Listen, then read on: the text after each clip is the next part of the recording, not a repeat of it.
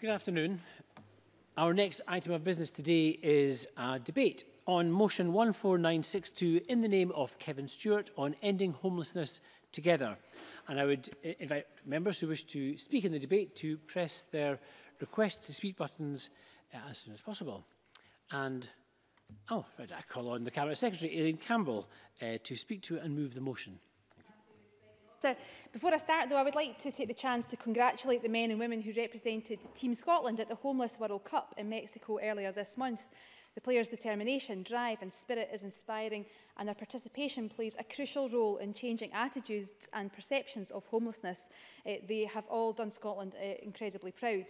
And that leads me on to what today's debate is all about, moving forward with the actions we need to take to tackle homelessness with determination and drive in order to provide people with the support and homes they need. Because everyone should have a safe, warm place they can call home. Home is a place where we feel secure, have roots and a sense of belonging. It supports our physical and emotional health and well-being. And that is why the publication earlier this week of our high-level action Ending Homelessness Together is so important. It translates the aspirations and recommendations from the Homelessness and Rough Sleeping Action Group into tangible actions. Actions that will, by working in partnership, end homelessness and rough sleeping and transform temporary accommodation. And crucially, it's not just our view that this plan will help transform our approach to homelessness.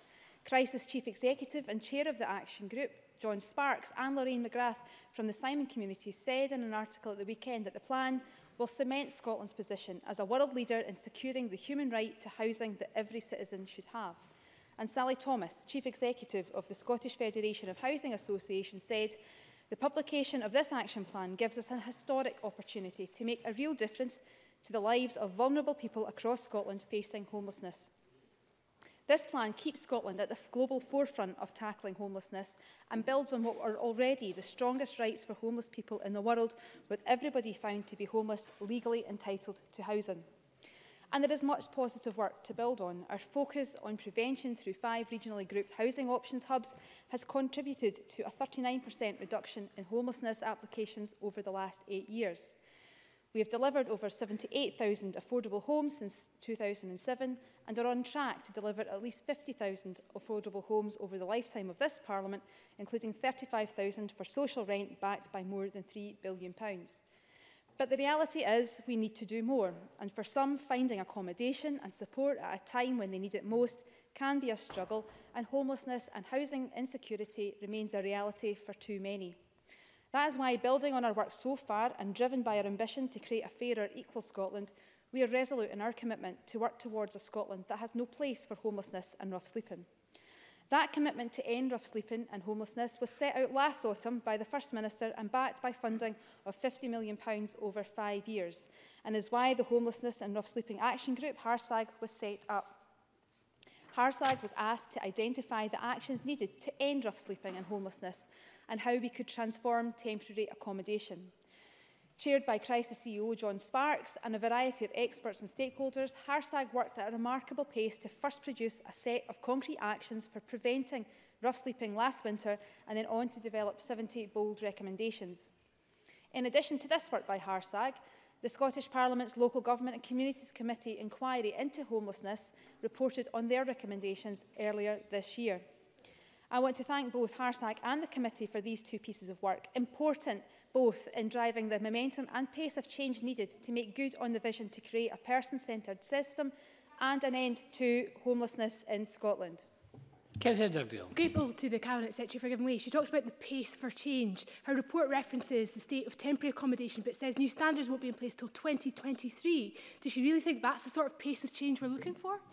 Cabinet Secretary. We continue to work with partners, and of course we are saying this and taking forward these actions with a recognition that we need to do more and will continue to do more, and we'll work in partnership to change the culture and ensure that those who need housing and who need support get that support when they need it. And we recognise that there are areas that we need to concentrate on and areas that we need to do more on. But the recommendations and actions seek to transform current approaches and culture by ensuring that it is people, not just stats or numbers or targets, that are at heart. And to do so required the voice of lived experience to shine through and shape and hone what we do and what we should do. And through a project called I We Can, led by the Glasgow Homelessness Network, Harsard heard from over 400 people with lived experience to understand what would have helped better support them. Stevenson. Thank you very much. I wonder if the experience of one homeless person whom I regularly see sitting on a pavement in Edinburgh might inform this. There are dangers to which he and others are exposed that we wouldn't think of. The traffic accident took place, a vehicle left the road. He got 3 cracked ribs when it hit him. Is that not exactly the kind of experience that we are all working, I hope, together to avoid too many people being exposed to that kind of danger? Cabinet Secretary. I think all voices and all views and the lived experience work that has been carried out by Kevin Stewart, the Harside Group and others has been critical in shaping and honing the work that we're taking forward. And that's not going to just stop now that the work has completed and the action plan is now published. That will continue to feed through into what we do, as to, well, in all host of other areas of work across the government. It's lived experience that is crucial in helping us get our policies right. And Harsag has also listened to the views of the dedicated frontline staff who day in, day out continue to make a difference to those experiencing homelessness. And these views have been crucial in terms of informing the actions set out in the high-level action plan. Embedding a person-centred approach is central to our plans. This is to both significantly improve the experience of homeless people, but to also drive forward the systemic change needed to end homelessness. And that's why, in partnership with local government, housing and delivery partners, we will develop an Ending Homelessness Together lived experience programme. And this will ensure the engagement that got us to this place will not stop and will enable a continuation of listening to people with lived experience and frontline staff. But importantly, it won't just be listening, it will be about acting and responding to those messages to ensure change and improvement. And it's because we know there is no single path into homelessness, but in reality a variety of social and economic factors that means helping someone to resolve their housing needs demands a personalised, tailored response that is agile and adaptable. Therefore, we will work with local government and housing and delivery partners to give people experiencing homelessness greater control and choice and ensure services are working with them to build a package of support that will lead to positive future outcomes. This will include the development of policy options and how new personal housing plans will work alongside a housing options approach. And we'll continue to listen to frontline staff and ensure they are well equipped to carry out their work with high quality training, including in trauma, addictions and mental health. And we'll work with our partners to ensure systems, policies and procedures empower frontline staff, placing resources in their hands which allow them to make the best decisions centred around the needs of the person that is in front of them. And that will be supported by the development of the Housing Options Training Toolkit, which will see the first modules delivered in spring 2019. Where children are homeless, a wellbeing assessment will be undertaken in relation to each child in the household to ensure any additional learning or social support is put in place. And we'll continue to explore what measures can be put in place to prevent rough sleeping and homelessness for those without recourse to public funds, working in partnership with COSLA and others to ensure clear guidance and training is provided and disseminated to key audiences. And together with partners, including local authorities, the third sector and people with lived experience, we will develop a public perceptions campaign to challenge misconceptions about homelessness.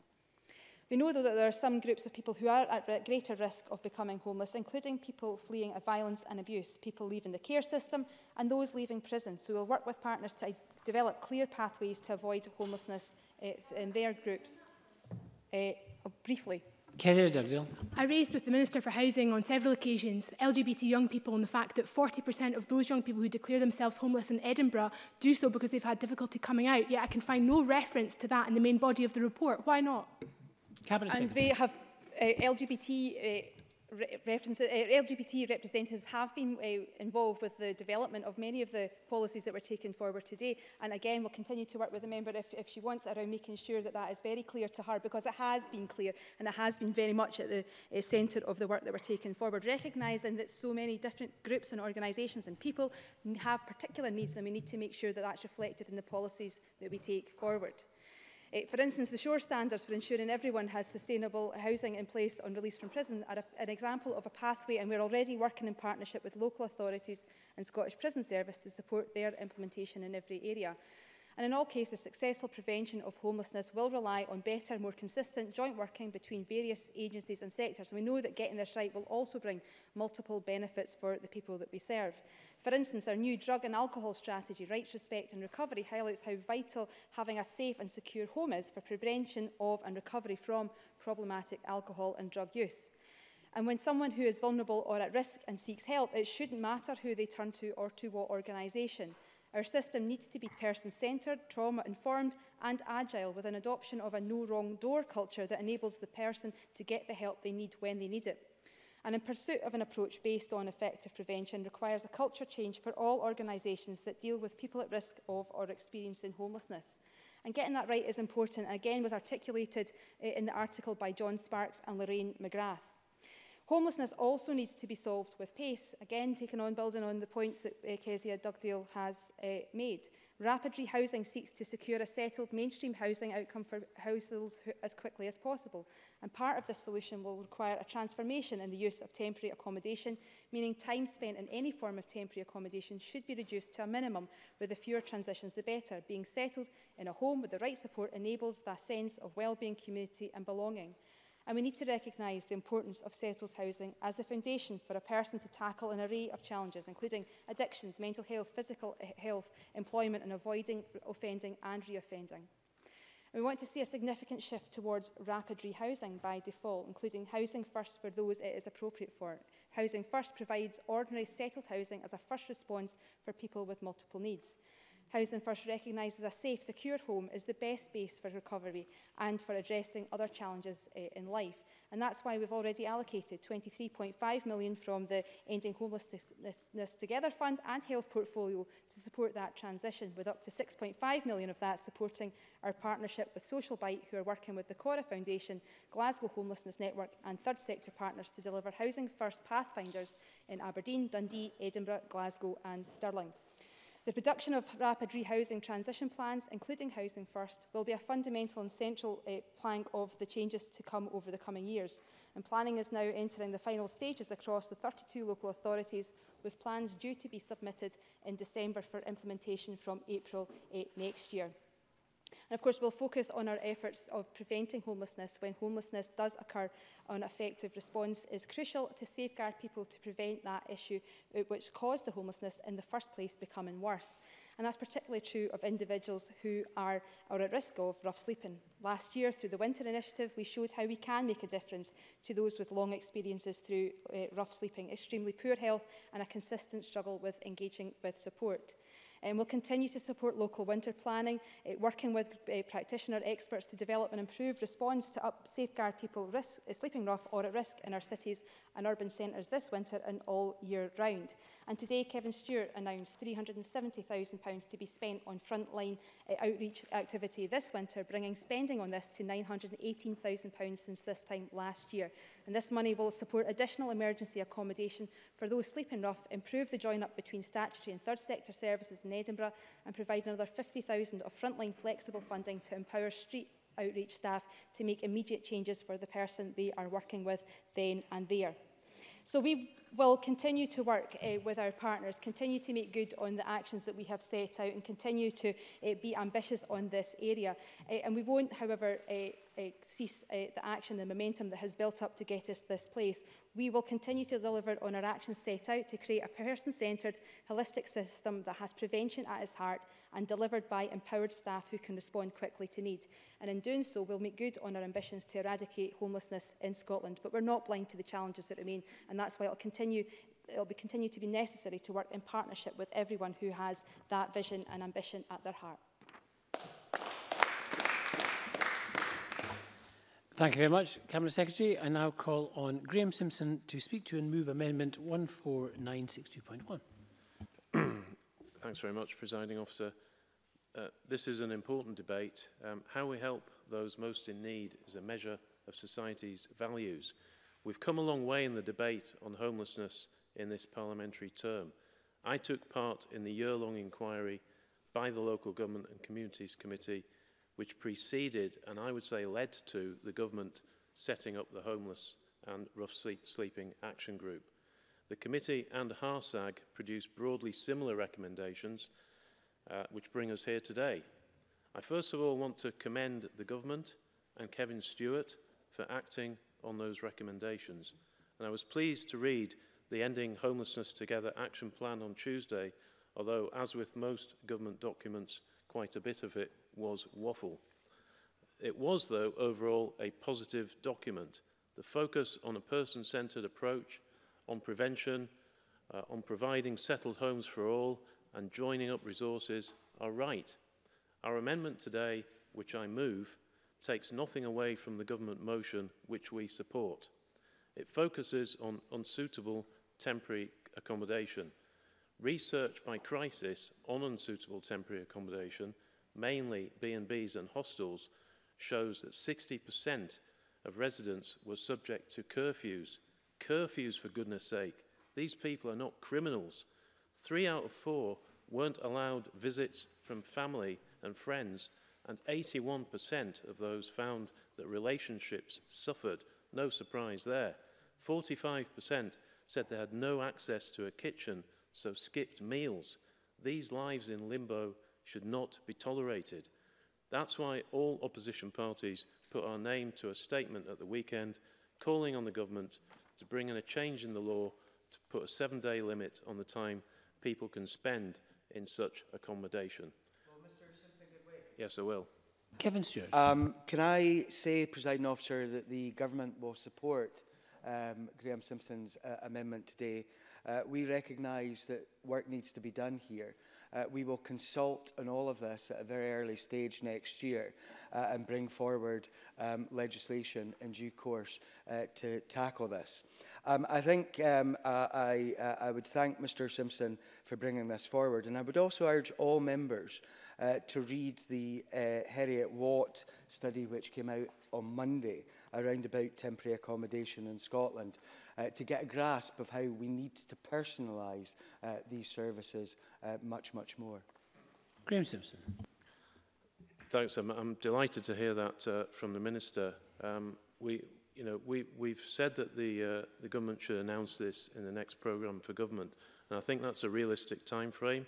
It means that something will now happen. The Local Government and Communities Committee inquiry was detailed, harrowing at times, but rewarding if it leads to action. We met many homeless people, and I've met more subsequently, some just minutes walk from here, queuing up every night to bed down on the floor of a church hall at Meadowbank, moving and unsettling. The committee visited Finland, where frankly it was the inspirational leadership of Helsinki's Mayor Jan Vapaavuori, while Housing Minister, which brought in the country's first Housing First approach. They started by getting the 10 biggest cities on board, but the aim was clear, to do away with hostels. What came across to me was the need for joined-up working, resources and leadership. We saw firsthand how Housing First has worked in Finland, and our committee recommended such an approach here. I think Mr. Vapaavuori summed it up well when he said that they changed their mindset. They decided that what people with multiple issues need first of all is a permanent home, and then you can tackle the other problems. So Housing First became one of our committee's key recommendations. And it's good to see the government get behind rapid rehousing and Housing First. I think the idea of having 5 Housing First Pathfinder cities does make sense. It's following the approach that they took in Finland. But in order to bring about a seed change, in order to make a difference that we'll notice takes more than an action plan, more than consultations, more than phrases like seeking partnerships, developing frameworks, exploring ways to help. In the end, on top of all the other actions outlined in the action plan, we need more houses. We need places for people to live, and we'll have to build them. Moving to a rapid rehousing model would mean increasing lets to homeless households by 45% across the social and private rented sectors.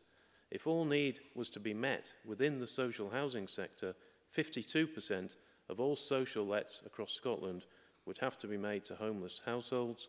Currently, an average of 41% of all council lets and 26% of RSL lets are made to homeless households.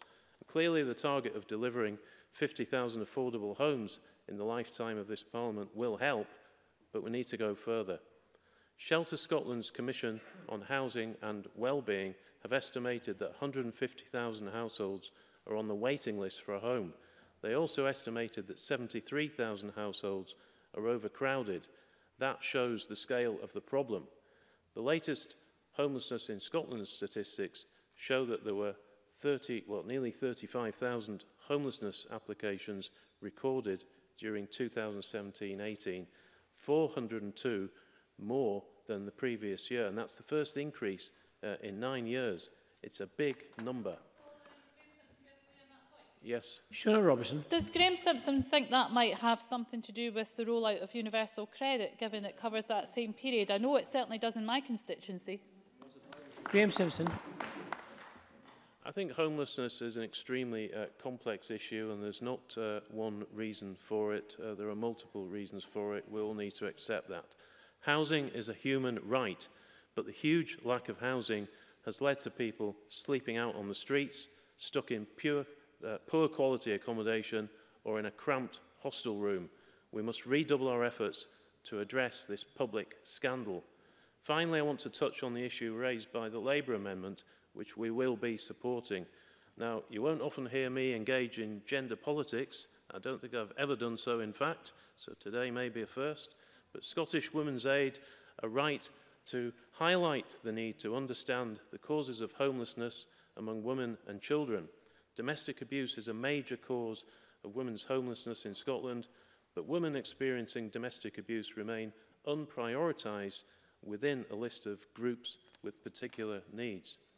Presiding Officer, thanks to work done in this Parliament, I'm just closing, thanks to work done in this Parliament across parties, the government is moving in the right direction. It will never be quick enough, but it behoves us all to work together to end the scandal of people sleeping on the streets in hovels without a place to call their own. Thank you very much. And I now call on Pauline McNeill to speak to and move Amendment 14962.3. Thank you, Presiding Officer. I move the Labour amendment. The accused of homelessness outside winter night shelters have begun in many places. The average temperature in Scotland in December overnight is just above freezing. And in the past year here in Scotland, 94 men and women have died whilst homeless. It's absolutely heartbreaking to us all. This scandal on our streets must end, and this action plan must go straight to the heart of this problem. It's no wonder that the average life expectancy of a rough sleeper is aged 43. The isolation, the misery, the cold, the indignity that only we can imagine that rough sleepers have to put up with little chance to enforce any right to have a bed for the night. We owe a great debt to organisations like the Glasgow Mission, the Bethany Trust, the Simon Community, the Cyrenians, and many more for being out there and providing shelter where no one else has. But we know homelessness is more than bricks and mortar. The number of homeless applications has gone up for the first time in 9 years, and the number of single homeless men is significant, as is the number of young women under the age of 24. There appears to be a change in the pattern of homelessness, and if that's the case, it's important to spot it and to try to understand why that is the case. I too would like to give credit to the Local Government Committee, who I do believe are a driving force in this Parliament in making homelessness a real priority for the Scottish Government. And we will, of course, support the Scottish Government in ending homelessness together. We recognise the work done in the action plan and the many organisations behind it. But I am also proud of Labour's achievements in the last Labour government, which created world-leading homelessness legislation. But I hope there's a recognition by the Scottish Government that none of this can be achieved without the recognition of the importance of local government in the delivery of that, and they need the resources to be able to do it, and our amendment addresses that. The findings of the recent Scottish Government, I will give way, yes. Thank you very much, Presiding Officer, and the Government will support Labour's amendment today. I recognise that local government needs that helping hand to transform, to change culture, to ensure that we get this right. And that's why we have the £50 million Ending Homelessness Together Fund, and we have already committed large amounts of that to local government to allow them to make the change. Only last week, the commitment to £2 million to deal with rapid rehousing plans and Housing First.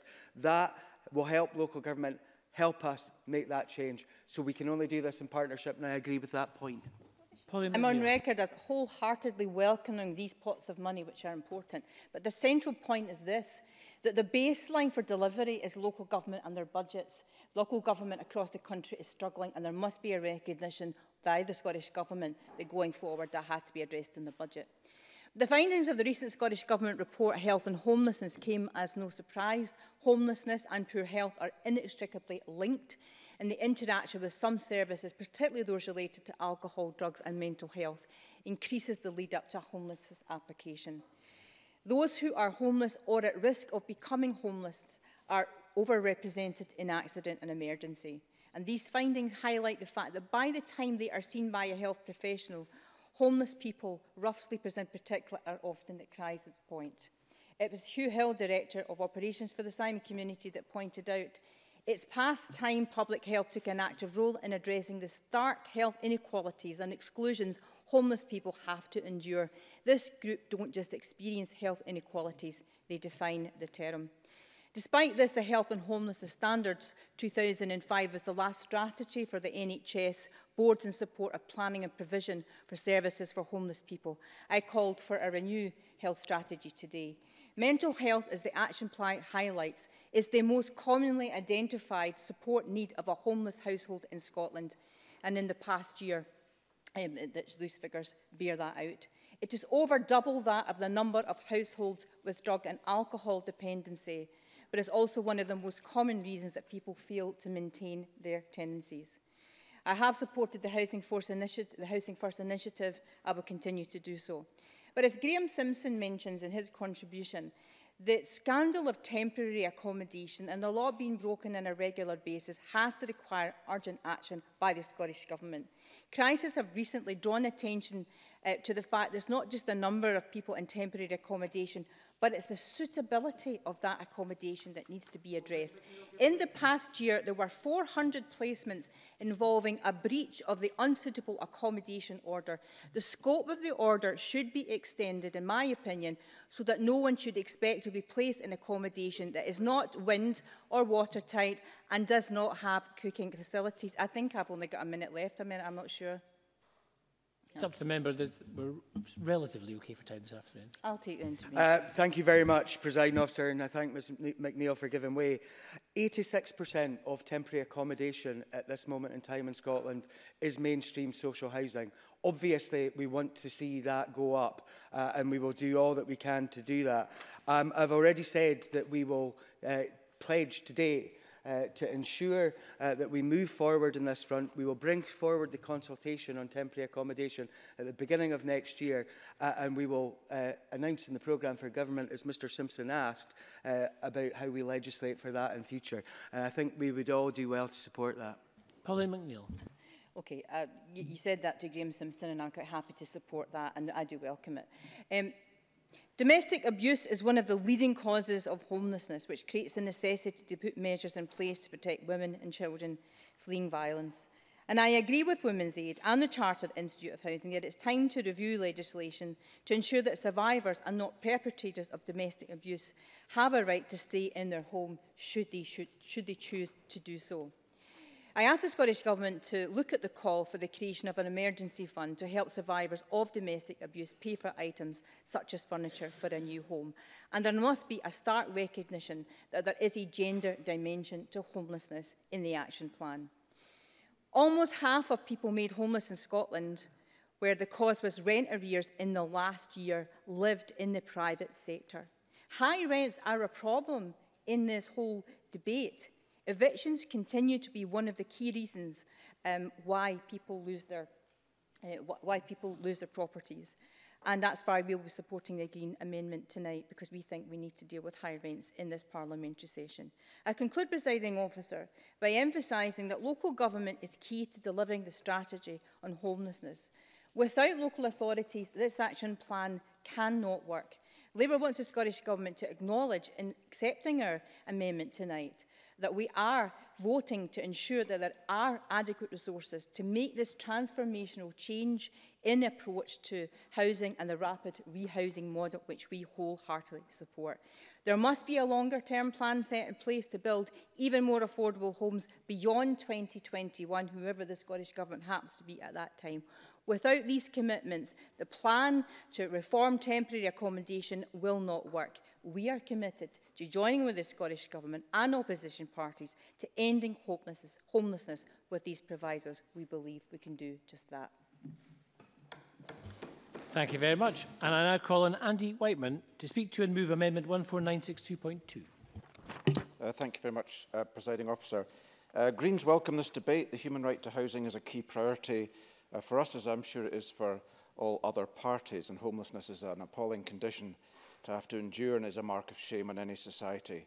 It's one of the basics of human survival, along with food and water provided to some of the most vulnerable in society. I want first of all to thank COSLA and the Scottish Government for publishing the high-level action plan and for following the recommendations of the Local Government Communities Committee in adopting a housing first approach. For Scotland, I want to record too our thanks to the members of the Homelessness and Rough Sleeping Action Group for their hard work and leadership. Whatever else might be said in this debate, it's clear there's a strong cross-party consensus to ending homelessness, and the Minister can be sure of our ongoing support and principle for his efforts in this area. Now, in my short time this afternoon, I want to focus on some missing pieces of the jigsaw in relation to the key drivers for homelessness. Part 2 of the Ending Homelessness Together action plan sets out measures to prevent homelessness happening in the first place and contains a summary of the reasons for homelessness. Actions by the landlord and being asked to leave account for 36% of homelessness applications. A violent or abusive dispute within the household accounts for 13%, with domestic violence also being cited amongst the 22% of other reasons. So preventing homelessness is about upholding the human right to housing, ensuring that people have legal security of tenure and that housing is affordable and habitable. Those are human rights. And since 1999, the number of tenants living in the private rented sector has tripled.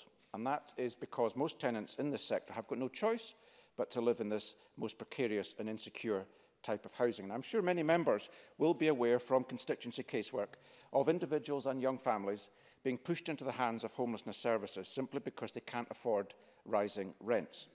Here in Edinburgh, the average rent for a two-bedroom property is currently £1,033 per month. This week, the Scottish Government released figures for the private rented sector in Scotland from 2010 to 18, and in Lothian, average rents have increased above the rate of inflation for all property types. That means that one-bedroomed and two-bedroom properties now cost tenants between 40 and 42% more to rent than they did 8 years ago. And bearing in mind that the UK Consumer Price Index has risen by 18.7% this period, it's evident that the cost of housing is rising significantly above the price of goods and services. Happy to do so.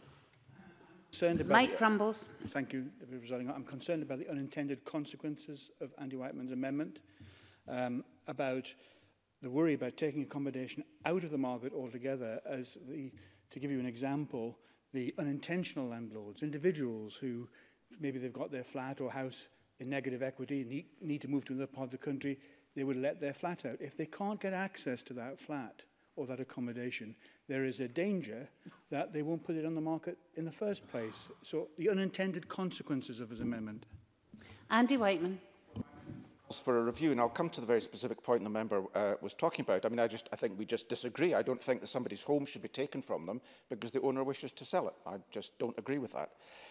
And it is not just rent levels. Coming to the Private Housing Tenancy Scotland Act, it came into force, replacing nearly 3 decades of the short assured tenancies. And one of the key provisions of this act was the removal of the no-fault grounds for repossession. We welcomed that.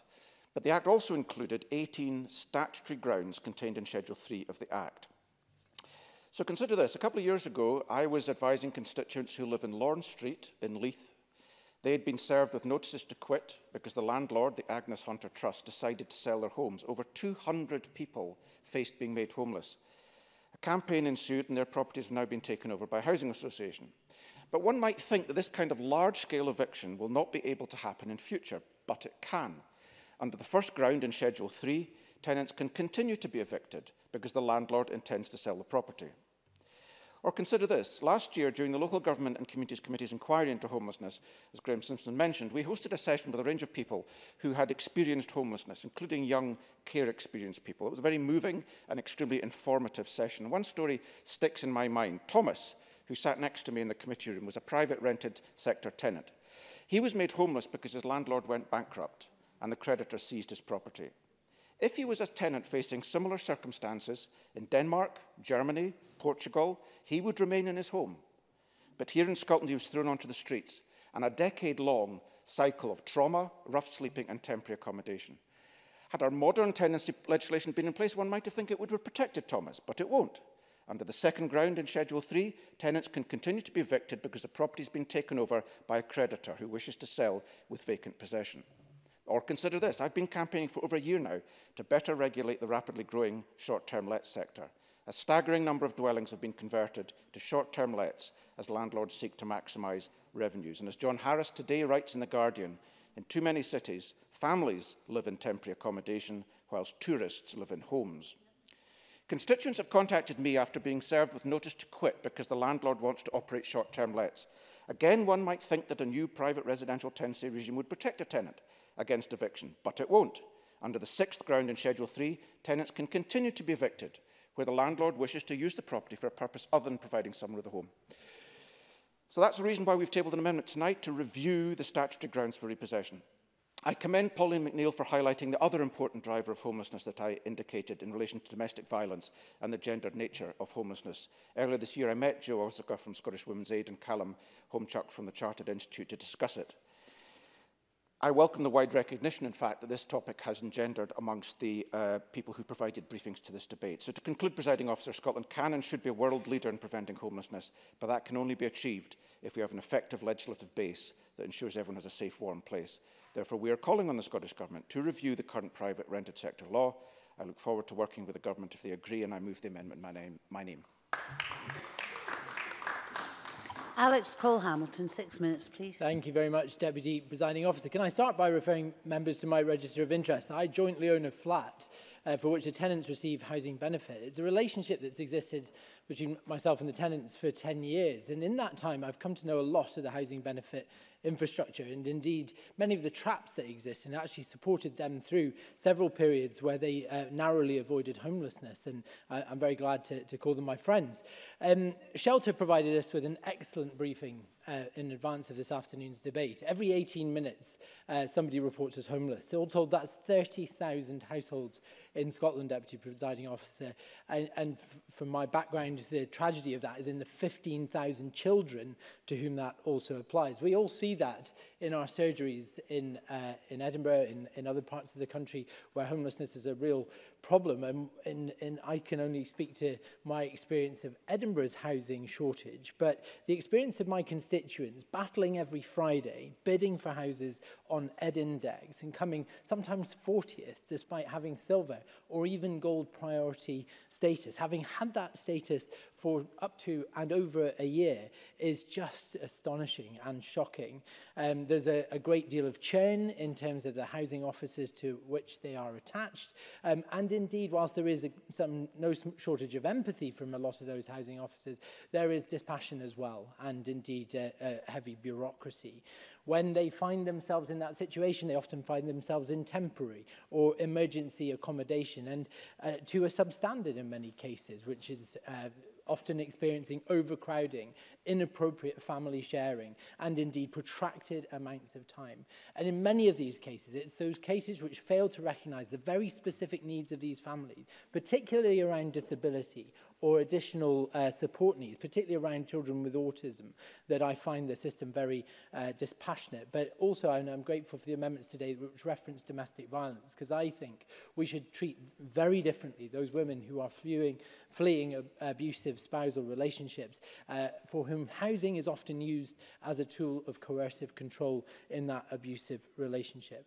We've heard a lot also about the business end of homelessness in Scotland, and that is, of course, rough sleeping. It's a very different proposition in Scotland. You only need to look out of the window today and see what a lethal quality Scotland's weather has. And Pauline McNeill is absolutely right to reference the 94 lives lost to us as a result of rough sleeping. That is a Dickensian statistic in 2018. What links all of these cases is trauma, and trauma is both causal and a resultant from homelessness. Look at those. You only need to look at the groups of people for whom homelessness is most prevalent, whether that's in those being liberated from our prisons, in Scottish veterans, those young people of care experience, and indeed abuse survivors. I had a young veteran come to see me last week. He had been thrown out of his temporary accommodation because of a violent outburst. But that violent outburst was resultant from diagnosed post-traumatic stress disorder that he obtained from his time in conflict. Happily, I was able to connect him with a veterans charity, which are providing him accommodation. But for 5 nights, he had to sleep on a church hall floor. And there is something fundamentally broken in our system. Happily to Kes. Kezia Dugdale.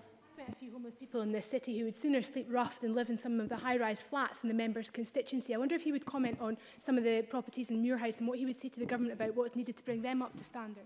Alex Cole-Hamilton. I'm very grateful to the member for the intervention. I was coming on to Muirhouse because I recently toured one of the high-rise tenements in Muirhouse in my constituency, and it is frankly appalling. I left with a rasp in my throat and tears in my eyes from the mould, the black mould that a young mother and her child are forced to endure. We are working with Edinburgh City Council. My colleagues in Edinburgh City Council took a motion to the council to have an urgent review of the housing stock that we provide people in Muirhouse, to which was rebuffed by the city's administration. We are persevering in that regard.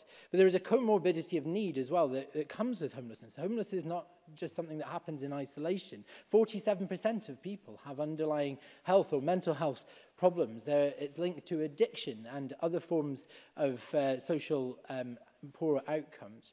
But for young people in particular, I spent some time working in the children's sector, as you know, and we had in Aberlour, Scotland's only refuge for young runaways. 1 in 9 young people will run away at some point in their lives from home, by which I mean being absent without knowledge of where they are for 24 hours or most. Most are sofa surfing, some are sleeping rough. 1/4 of all of them will experience some form of abuse, whether that's physical, sexual, or financial abuse while they're running.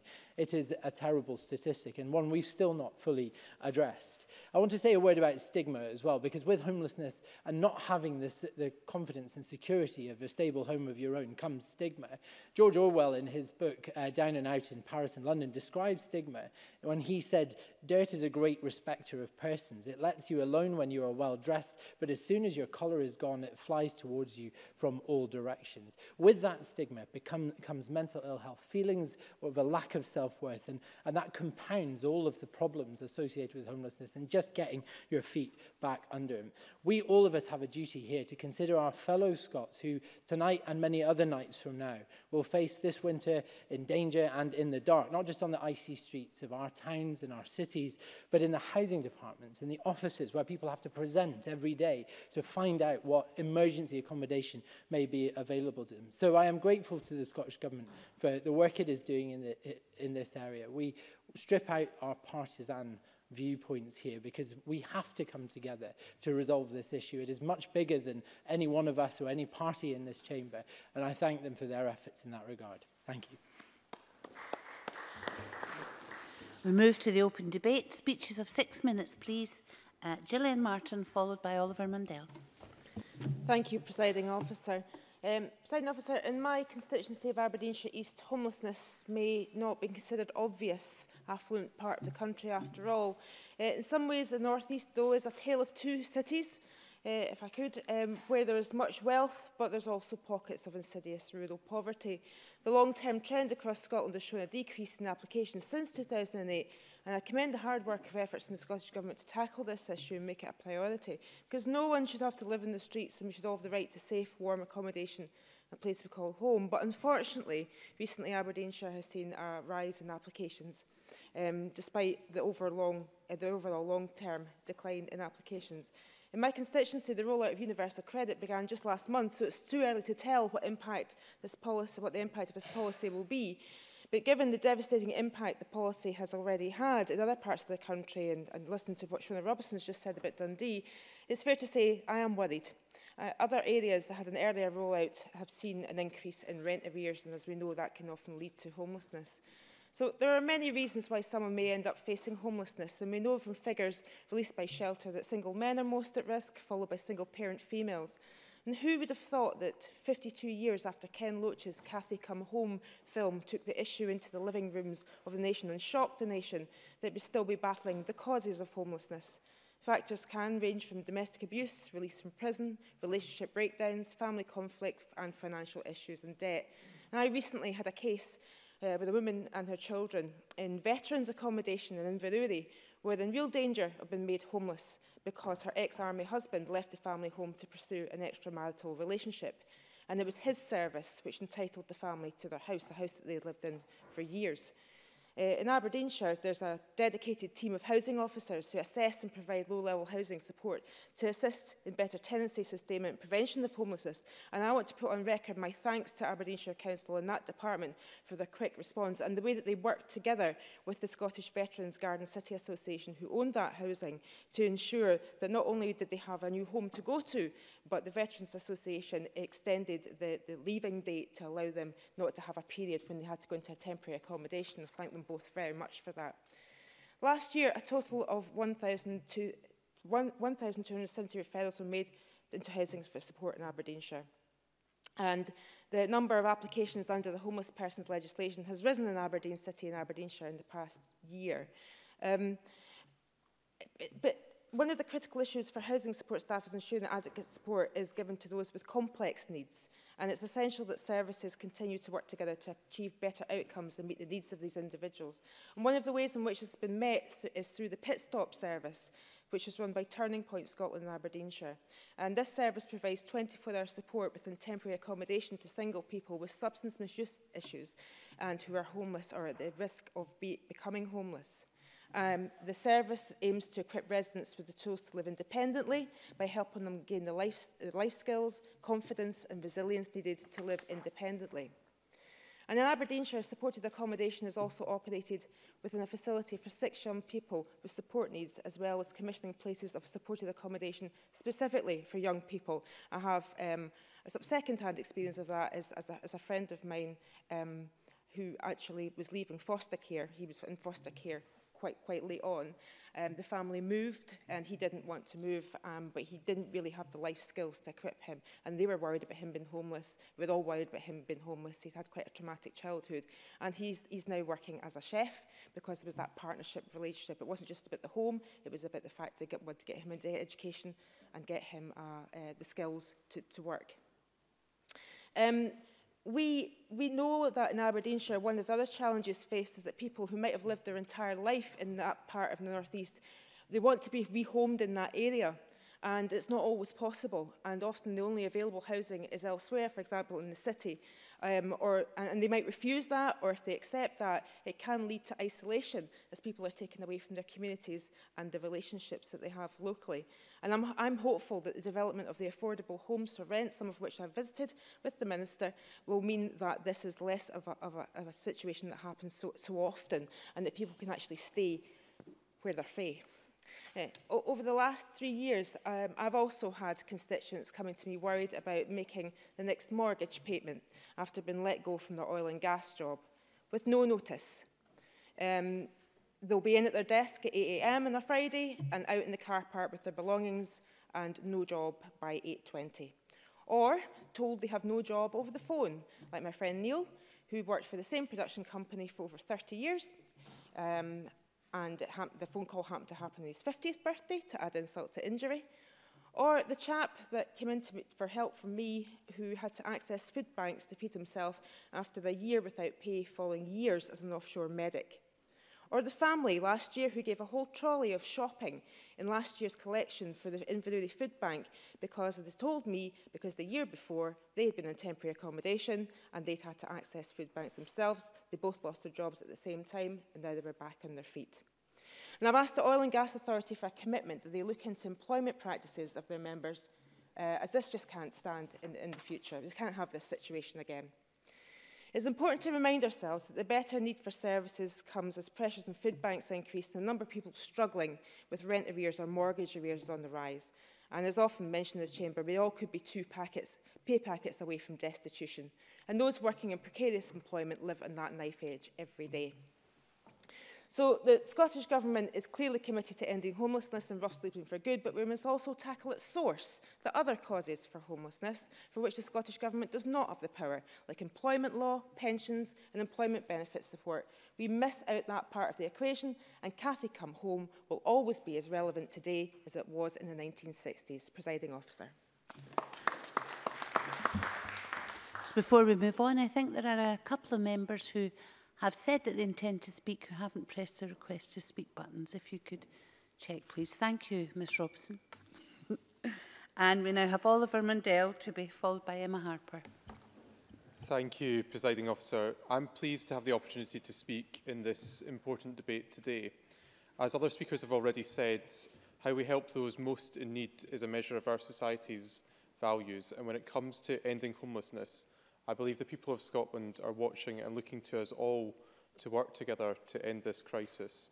In what is a rich and developed country, there is absolutely no excuse for not tackling homelessness. It is an avoidable scourge on our society, and while it is possible to point the finger of blame here, there and everywhere, it doesn't move the situation forward. We all know what needs to be done, and there are some encouraging early signs of progress. But we do need to move faster because every day of delay in action and every day where the right support is not in place is another day lost for individuals and families who face the huge challenge that not having shelter or suitable accommodation brings. That can't be tolerated and it can't be accepted. I know from my own constituency mailbag and from surgeries how challenging this issue is. It's often easy to think of homelessness as something that happens in big cities and in urban areas. However, there is a huge problem with what many term hidden homelessness in rural communities. There are many families living in unsuitable accommodation, temporary accommodation, couch surfing, and I have to say very sadly, I've even heard of individuals asking to bunk down in agricultural buildings for want of somewhere warm and safe to stay. It's not good enough, and I remain very concerned by families living long-term in B&B accommodation without access to things like washing machines or facilities to cook hot meals, and ultimately they feel very little security, even though I do accept that in crisis situations it's better than nothing, but it really falls short of what's acceptable. And I think that more needs to be done to improve the quality of housing stock, and I've written to the Minister many times about that, because I think there are a number of housing associations who don't live up to the high standards that we expect of them, and they don't always deliver. Yep. Kevin Stewart. Presiding Officer, I know that Mr Mundell has written to me on a number of occasions, and I would appreciate any member who has a concern around about the suitability of social housing, whether that be council or housing association, to let us know. I would urge members to look at the discussion around about beyond 2021. I think it's important for all of us to get housing associations, councils, ourselves and individuals to give us their vision of what they want to see beyond this current Parliament. And I think it's incumbent on all of us to listen to those views. Oliver Mundell. I very much support that approach, and I do welcome the Minister's personal help and intervention in a number of cases. I know how much focus he puts into some of these issues. I also would say as well, for me, part of the picture is about ensuring that people know their housing rights. I think there are a lot of people living in social housing who don't understand the responsibilities that are on their landlords, and I think there's more we can do to support that. And that, in part, along with the other issues I've just mentioned, is why I was so pleased to see representatives of Shelter Scotland in Dumfries High Street a few weeks ago, highlighting the important work and support they and many in the third sector provide in that respect. But on top of these issues, I'm also very concerned about the number of people sleeping rough. I remember during my own time here in Edinburgh as a student helping out in the Grassmarket Soup Kitchen. We're now a number of years on, and that facility has had a makeover, but we're still no closer to solving the problem. And I find it very sad personally, driving home from the Parliament past the Salvation Army hostel, just a matter of metres away, regularly seeing people queue up to secure a room for the night. And I think it's something that we can't just ignore. And they're one of a number of charities who are carrying the burden for our collective failure to put the most basic rights in place for our citizens.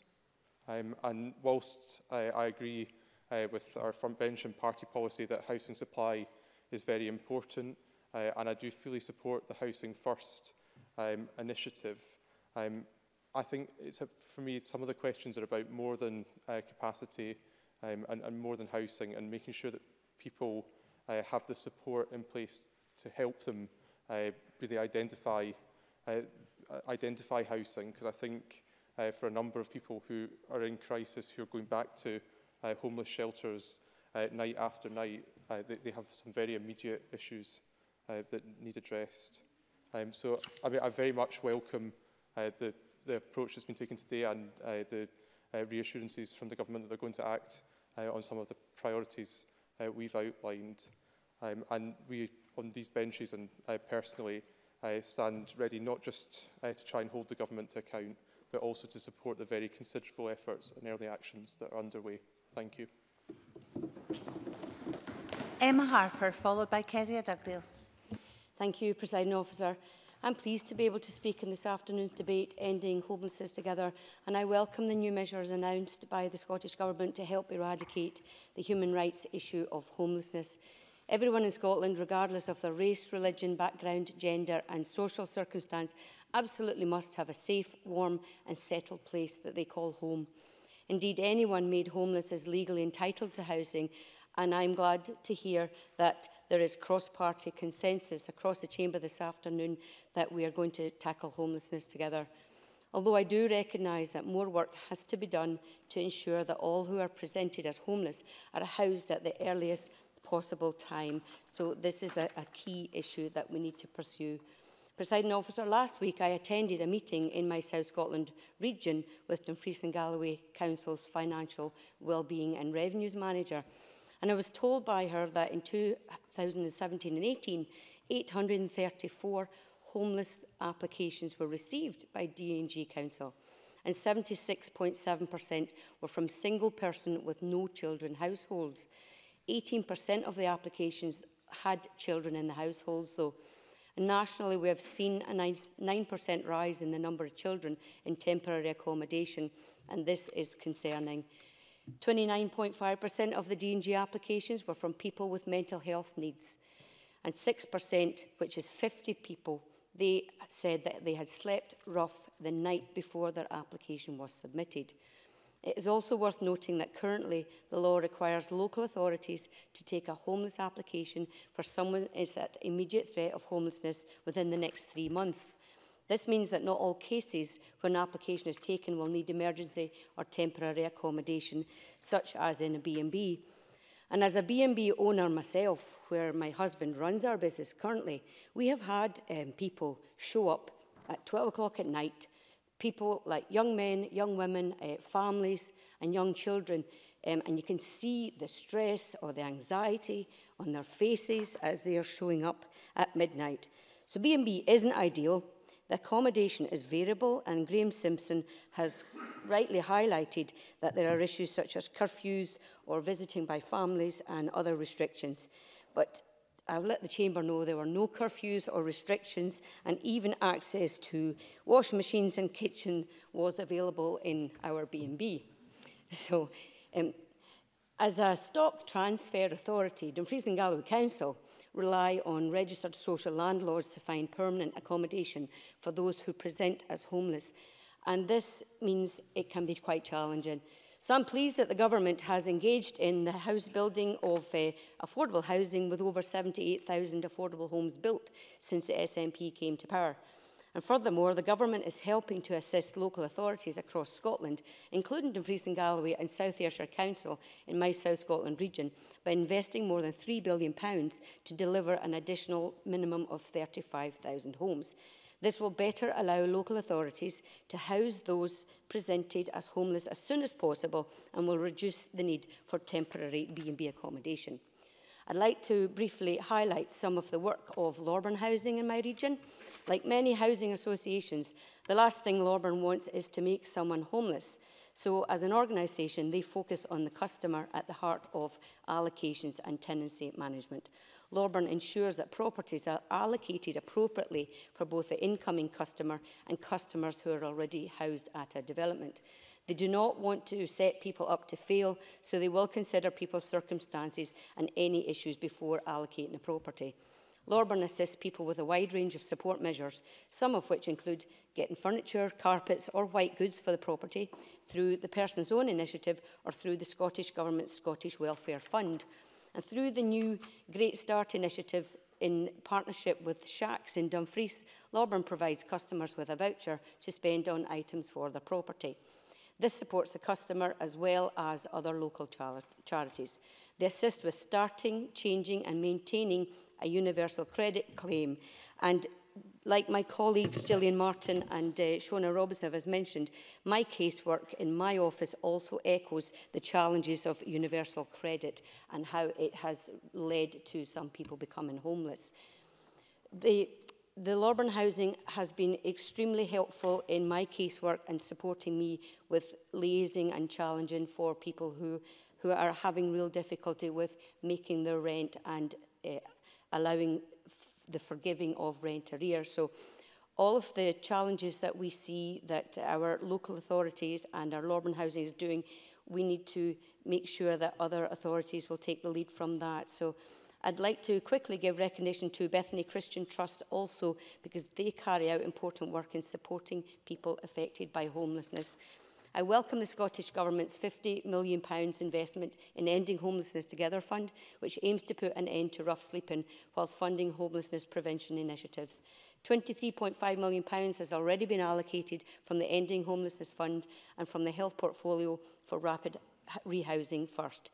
I'd like to welcome the positive work which has been proposed and indeed already carried out by the Scottish Government and other third sector bodies, and I congratulate organisations across my South Scotland region, and I agree that we all must work together to end homelessness. Thank you. Kezia Dugdale, followed by Shona Robinson.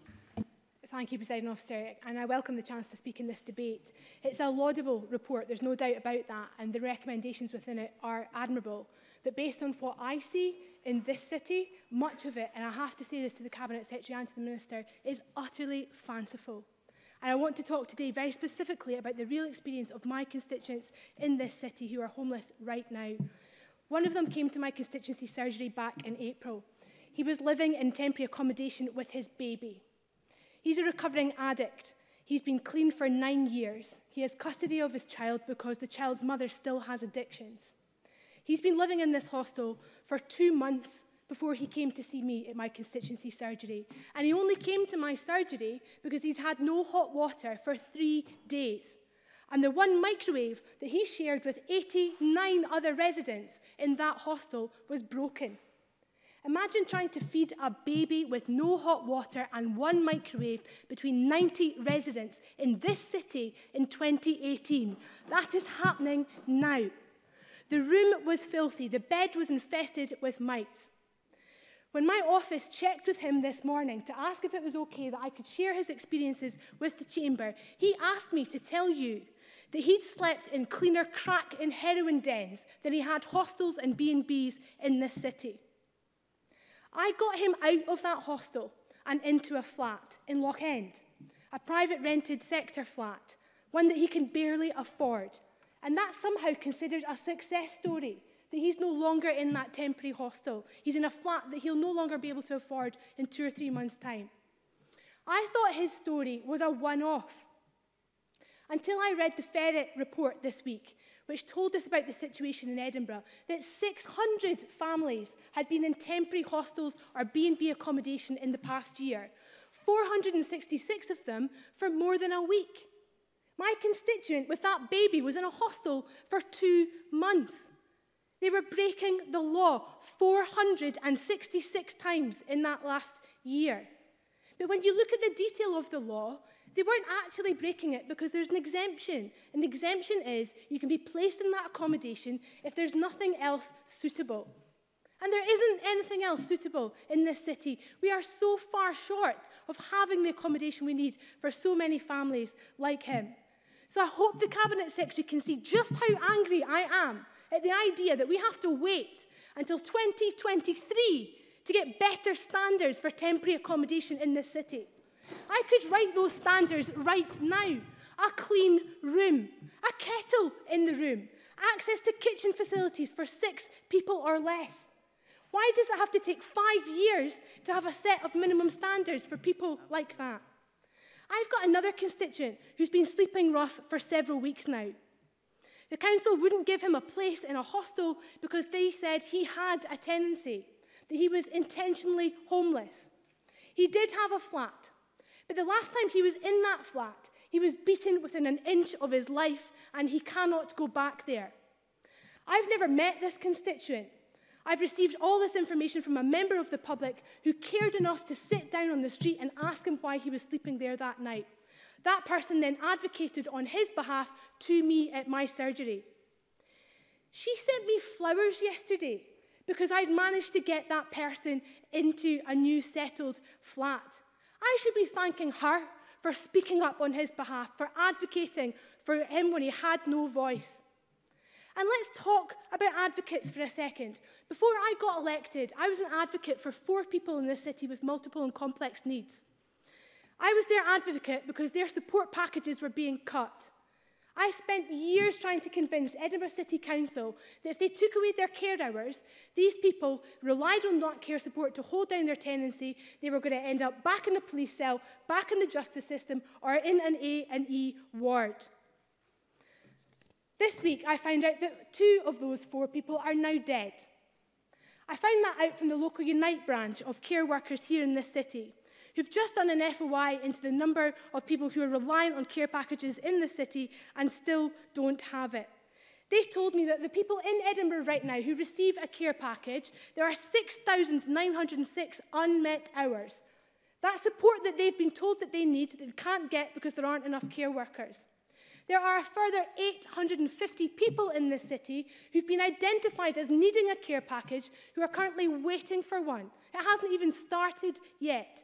And there are hundreds and hundreds more people waiting to be assessed for a package that they can only dream of ever receiving. So yes, Minister, that report is laudable, but there is nowhere near enough resource to back it up. We have a housing crisis in this city. We have a social care crisis in this city. And every time you cut council budgets, you make it worse. Just yesterday, universal credit rolled out into Edinburgh. That is going to compound the problems that already exist. And I'm angry at the Tories for that. Of course I am, and I will fight that to the bitter end.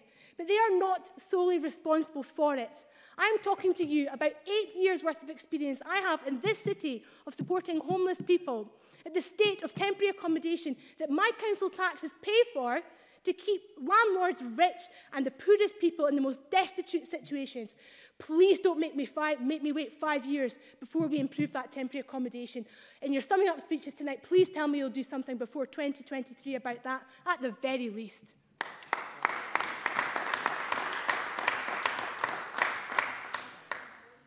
Shona Robson, followed by Alexander Stewart. Thank you, Deputy Presiding Officer. I'm pleased to be able to take part in this debate, and I want to begin by acknowledging the work of the Homelessness and Rough Sleeping Action Group in developing a report informed by evidence and experiences from across Scotland on how we can continue moving forward to stop homelessness and ensure appropriate housing for all. Based on the recommendations in that report, the Scottish Government has put together a strong response, in my view, in the Ending Homelessness Together Action Plan. I look forward to seeing that plan implemented by the Scottish Government and reviewing the evaluation done by the Homelessness Prevention and Strategy Group to ensure these plans stay on track. Over the last 10 years, the Scottish Government has demonstrated a commitment to ending homelessness, with over 78,000 affordable homes made available, more than £3 billion committed to help reach the target of 50,000 new affordable homes by 2021, and of course £50 million going to the Ending Homelessness Together Fund. Now, over the long term, We are seeing a reduction in homelessness applications, which is a good thing, but we are all aware that we have to work hard to continue that trend. Now, Graham Simpson earlier in his contribution talked about his concern about the rise in homelessness over the last year. But surely he must acknowledge that this has not been assisted in any way by the UK government welfare policies, which I think is responsible for last year's small rise in homelessness applications. He has to acknowledge that many Scots have been hard hit by universal credit, with benefit cuts, sanctions, long waiting periods, all make it hard for people to get by, putting pressure on many to balance housing costs with other necessities, especially in the 5-week period before they receive universal credit. Many people are forced into debt and relying on food banks. In Dundee, my constituents on universal credit owe an average of £200 in rent arrears more than those on other benefits, which will have a direct impact on homelessness. So I agree when Graham Simpson says that tackling homelessness is complex, but accepting that universal credit is a contributing factor is actually quite a simple thing, and I think it would do Graham Simpson and others on the Tory benches good to at least acknowledge that in their contributions. And it's no wonder, as I understand, that at job centres people are being told to look everywhere and ask everyone they can to find loans before they receive help when their budgets are tight. This year alone, as we know, the Scottish Government will spend £125 million to mitigate the effects of benefit cuts from the UK Government. And these, of course, are resources coming from other budgets. Now, like many in this chamber, I've called for the UK Government to halt the rollout of universal credit before we see people on working tax credits put into this already failing system. And, of course, I would like to see welfare powers devolved here. But, we have to listen to the overwhelming evidence that this failed system is pushing people out of their homes, into the houses of friends, into hostels, or onto the streets. One of the biggest issues affecting women on universal credit is the lack of split payments. I know the Scottish Government is planning on pursuing split payments as part of a Scottish option, and I look forward to participating in the Scottish Government's consultation on how to implement split payments. But right now, the UK Government is responsible for split payments. For those in abusive relationships, sending all of their benefits, including their housing benefits, to one bank account can facilitate financial abuse. The UK Government has touted split payments in special circumstances as a viable alternative which could be implemented if someone is in an abusive relationship. However, new DWP statistics show us that not a single person in Scotland has received split payments. At the same time, domestic violence was the biggest reason that women gave for making a housing application in Scotland. Presiding Officer, this is a disgrace. Yes, of course. Oliver Mundell. I thank the member for giving way, but does she not recognise there's work that could be done right now to make sure that those who experience domestic violence receive priority treatment when it comes to the allocation of housing and support? Well, of course those affected by domestic violence should receive priority treatment. But surely the member cannot get away from the fact that a policy from his government is exacerbating the situation for women in that position. So he should join with us in making sure that that is tackled. That is something the UK government could do now. And I would say again that if he's serious about this issue, then he should join with those of us who want to see that addressed. Universal credit is harming women who are in that position, and he would do well to acknowledge that. As we move forward to prevent and stop homelessness, we have to address the issue with the understanding that everyone's experience of homelessness is different, and that already vulnerable people are more prone to homelessness and need targeted support. And I want to pay tribute to Scottish Women's Aid and the work that they have done. Also in Dundee and across Scotland, I know that third sector organisations have been essential supports to people facing homelessness. Shelter Scotland is turning 50 this year, and I recently met with them in Dundee to discuss issues still remaining on their 50th anniversary. By providing advice and support, they help thousands of people across Scotland every year. And I think that really demonstrates how those organisations in the third sector have contributed to in the fight to stop homelessness. But I know their hope is that eventually there will be no reason for them to have to continue to fight homelessness, because it will no longer be an issue, and I hope so too. What the Scottish Government has set out is a plan that will help towards that goal. There is more to be done. By acknowledging and planning to address problems, we can start to work towards that better future where everyone has a safe, affordable home. Alexander Stewart, followed by Kenneth Gibson.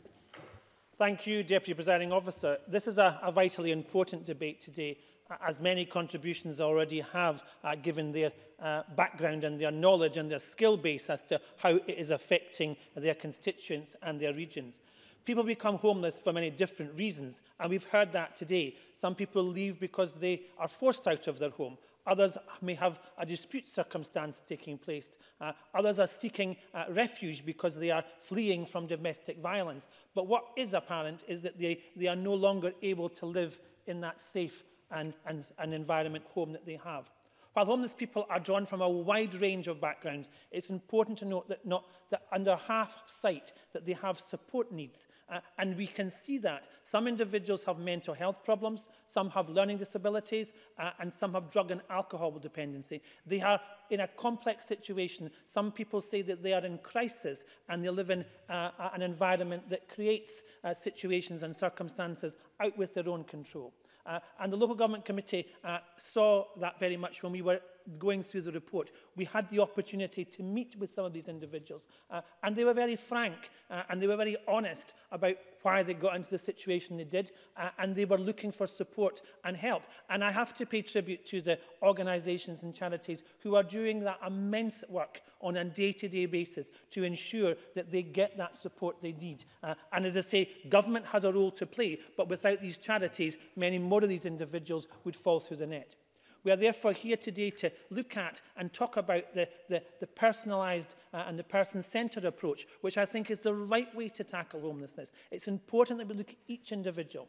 Indeed, it's one of the key elements that the Scottish Government's talking about when it's talking about its homeless strategy and how it wants to ensure that ending homelessness together. And I'm a real advocate of that. I think that's exactly what we need to do. But we've already heard from people that more needs to be done. As was already mentioned, as I say, the committee have sat and I commend the report that we put forward from the committee. It gave us an opportunity to see firsthand what was going on, and as I say, that report then gives us an opportunity to build on it. In fact, the themes from that basis approach are very much what we're looking at. And I can reflect and go back to my time as a councillor on Perth and Kinross Council when we introduced the Home First initiative, and that was back in 2015, which was part of our transformation strategy. We looked at the programme to ensure that direct route for homeless people into settled accommodation, reducing the need for temporary accommodation. And that was a real success and continues to be a success because it's been seen as challenging and tackling and making a difference. There are many benefits from this approach. It minimises the length, it minimises the effect, and it minimises the stigma, as well as the financial impact on homelessness, while at the same time it delivers better outcomes for individuals. And that's what we should be looking at, delivering the outcomes for individuals. The results of this are quite staggering, and the Scottish Government have seen that is the case, and charities have also taken that on board. I can look at statistics from my own patch, the length of individuals who are waiting in temporary accommodation. Some people 132 days.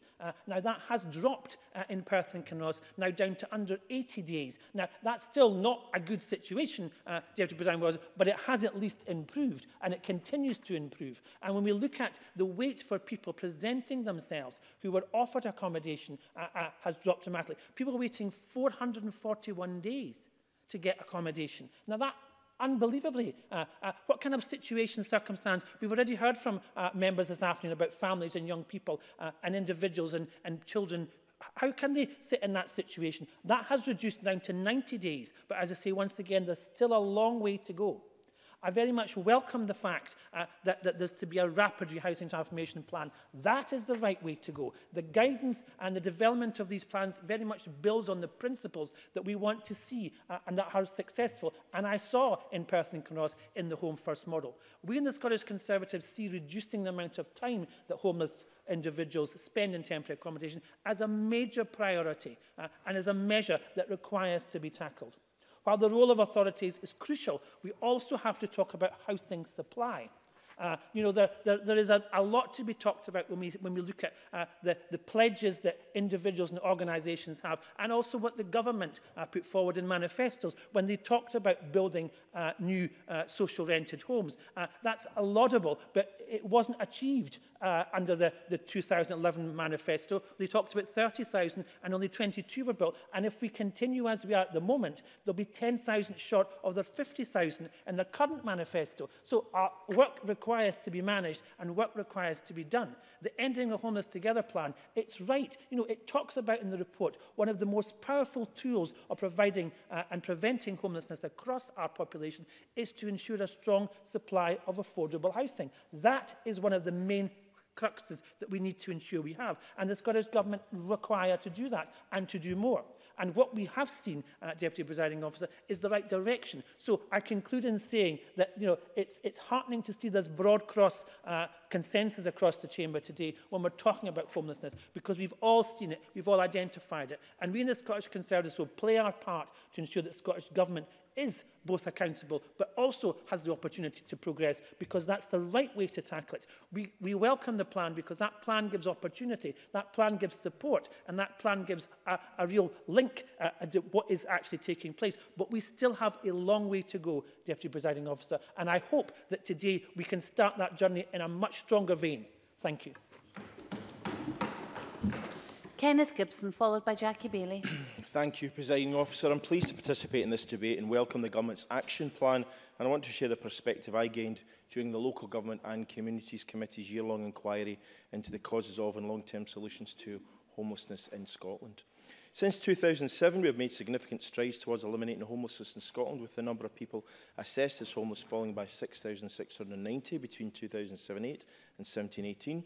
That's thanks to a proactive approach to housing undertaken by this Government, which included ending the right to buy, delivering over 78,000 affordable homes, and in this parliamentary term alone, investing more than £3 billion to deliver at least 50,000 new homes, including 35,000 for social rent. Yet we know that homelessness assessments offer only a narrow perspective of reality for many Scottish families, and this measure does not illustrate the extent to which people are living in temporary, inadequate or precarious housing. We also know that an adequate supply of housing alone cannot solve the complex health and social factors which lead to so many vulnerable people ending up on our streets. That's why the committee's work included hearing from people with lived experience of homelessness, those working in frontline services, and local and national policymakers who focus on addressing this complex issue. These stories, shared with candour and courage, demonstrated that homelessness can arise from a wide range of issues, ranging from relationship breakdowns to substance misuse, mental health issues, childhood trauma, as well as, more recently and most sadly, Westminster welfare reform. Although the Government's approach has produced declines in homelessness applications, there are still local authorities where applications have increased, and our report therefore recommended ways to improve and expand the current housing options approach to deliver sustainable reductions. I'm pleased to note that the Government's plan responds to many of the conclusions reached in the report which, when implemented, will show Scotland as a leader in ending homelessness.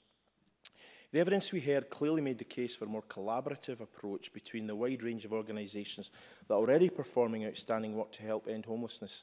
A concerted, whole-system approach is key.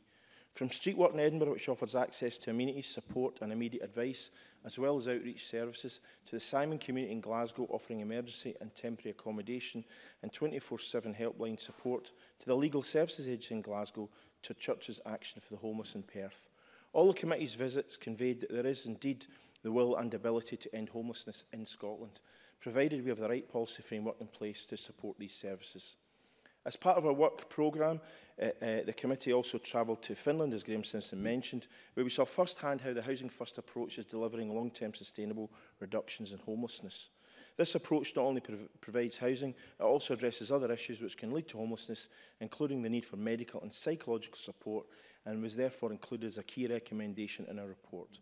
While we accept that Housing First alone cannot end homelessness, it will lay the groundwork for a successful, person-centred approach to tackling it. As we're in the midst of the United Nations 16 Days of Activism Against Gender-Based Violence campaign, I believe it's important to highlight Scottish Women Aid's written evidence to the Local Government Committee. Their contribution argued that gender-based violence is a major cause of homelessness in Scotland, citing the fact that of the 34,662 homelessness applications made in 2015-16, a dispute within household, violent or abusive, was the reason given by 4,135 applicants, some 13%, as Shona Robeson has pointed out. Research has highlighted that these figures may significantly underestimate the scale of the problem, as women do not always disclose that they are experiencing domestic abuse when making a homeless application. Domestic abuse is also closely linked with repeat homelessness, and families that experience domestic abuse are 4 times more likely to lose their homes due to arrears. Details such as this reinforce to the committee just how complex and multifaceted the causes of homelessness can be, and underline the need for a person-centred approach which meet the individual needs of each vulnerable person. I'm heartened that this plan responds both to the themes and recommendations raised by the committee's report. There was a strong connection between the committee's conclusions and the recommendations made by the Homelessness and Rough Sleeping Action Group. This provided a strong evidence base upon which the high-level action plan has been developed. With a significant shift towards a Housing First model explored by the committee, this plan will help provide settled housing as a first response to people with multiple needs, and I look forward to local authorities agreeing their rapid rehousing transition plans by the end of this year. Just as the committee's report was built around the experiences of people who have been homeless, the plan sets out a person-centred approach to improved lived experiences. To respond to the highlighted need for accessible and clear information for homeless people, next year the Scottish Government will work with local authorities to make homelessness assessments more flexible and develop plans to make it as easy as possible for people to access their right to assistance. With regards to preventative action, the Government will develop pathways for groups at highest risk of rough sleeping and homelessness, such as sustainable housing on release for everyone standards for people leaving prison, which have already been designed. I'm pleased that the plan makes specific reference to the particular needs of women and children fleeing domestic abuse. I hope this will go some way towards mitigating the desperately sad situation outlined by Scottish Women's Aid in their written submission. Presiding Officer, in the face of an issue as multifaceted and complex as homelessness, it's easy to feel overwhelmed and disheartened by the challenges it presents. But this government is not complacent in the face of such difficulties.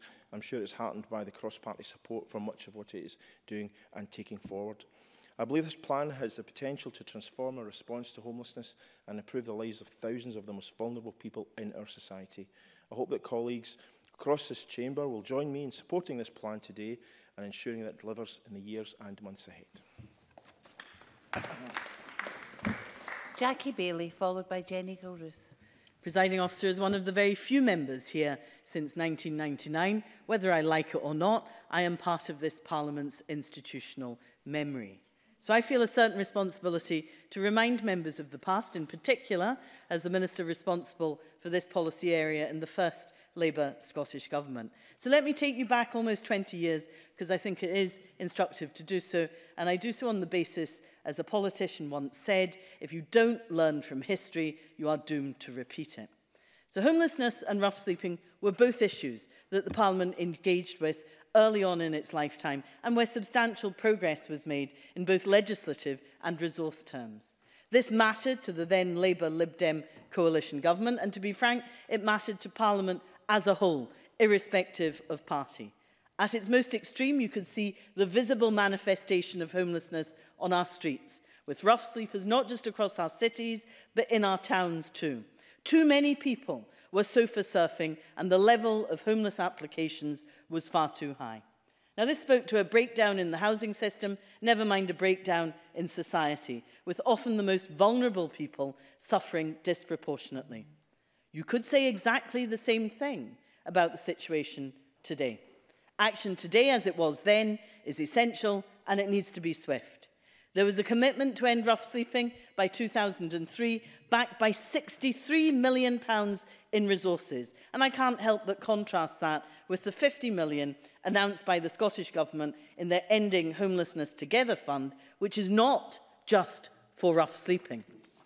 A homelessness task force was established, bringing in those with expertise across the voluntary sector and local government to make sure we got it right. Sounds familiar, doesn't it? Groundbreaking legislation was backed by the Parliament in both the Housing Scotland Act 2001 and the Homelessness Scotland Act of 2003. Significant resources were allocated to implement a suite of recommendations, but when the SNP removed ring fencing and rolled the money up into the general settlement, there were cuts, especially in the last few years when local government funding has been cut by the SNP. So I very much welcome the work of the Homelessness and Prevention Group. But let me say this to you. When you consider its report alongside that of the Homelessness Task Force some 16 years earlier, they are remarkably similar. The same set of challenges remain: the need for prevention, tackling the root cause of homelessness, the need to tackle the problems of those in transition, leaving prison, the forces or care, not having settled accommodation to go to, mental health problems, physical health problems, addictions. The more I read, the more it echoes the past. Limiting the use of temporary accommodation featured then, it still features now. Shelter has campaigned for minimum standards for temporary accommodation since 2011, but the SNP want us to wait till 2023.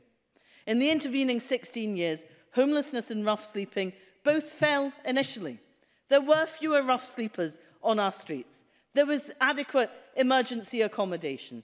Temporary accommodation became available to reduce and all but eliminate the use of bed and breakfasts. Priority need, intentionality, local connection, all legislated for. This was nothing short of a revolution in how we tackled homelessness in this country. But at some point, the eye was taken off the ball. Homelessness is unfortunately now rising. So too is rough sleeping. No, I think you should listen.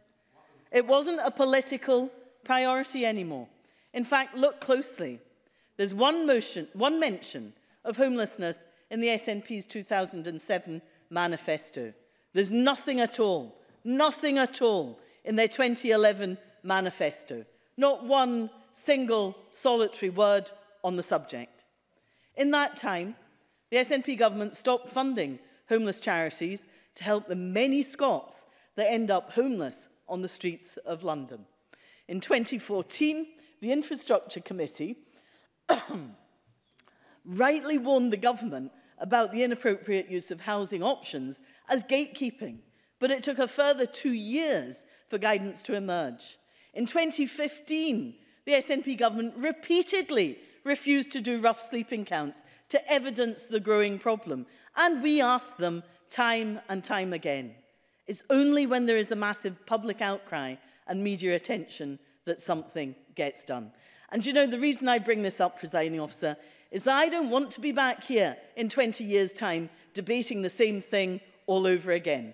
If we think this is important for individuals who are homeless now and for those who may find themselves homeless in the future, then we need to find solutions and stick to them. The Cabinet Secretary says that this is groundbreaking. Sorry, but it was groundbreaking before.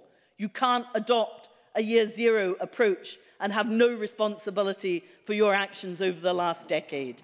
The government of the day, of whatever complexion, needs to commit to delivering on this agenda. We need resources, we need an action plan, we need targets, and Parliament needs to hold their feet to the fire. We know what the problems are. We know what we need to do. And those in the voluntary sector need to, and do, constantly remind us of this. But the Scottish Government has taken its eye off the ball. We cannot let that happen again. And if you had one iota of the passion demonstrated by Kezia Dugdale this afternoon, I might have more confidence in what you're proposing. Jenny Gilruth, followed by Jeremy Balfour. Thank you, Presiding Officer. I welcome the opportunity to contribute to today's debate. The action plan published on Tuesday points to the Government's commitment and ambitions to eradicate homelessness in all its forms. On the same day, in the Chamber, the Government acknowledged 16 days of activism against gender-based violence. Today, we all wear our white ribbons in solidarity with the White Ribbon Campaign, a campaign to end men's violence towards women.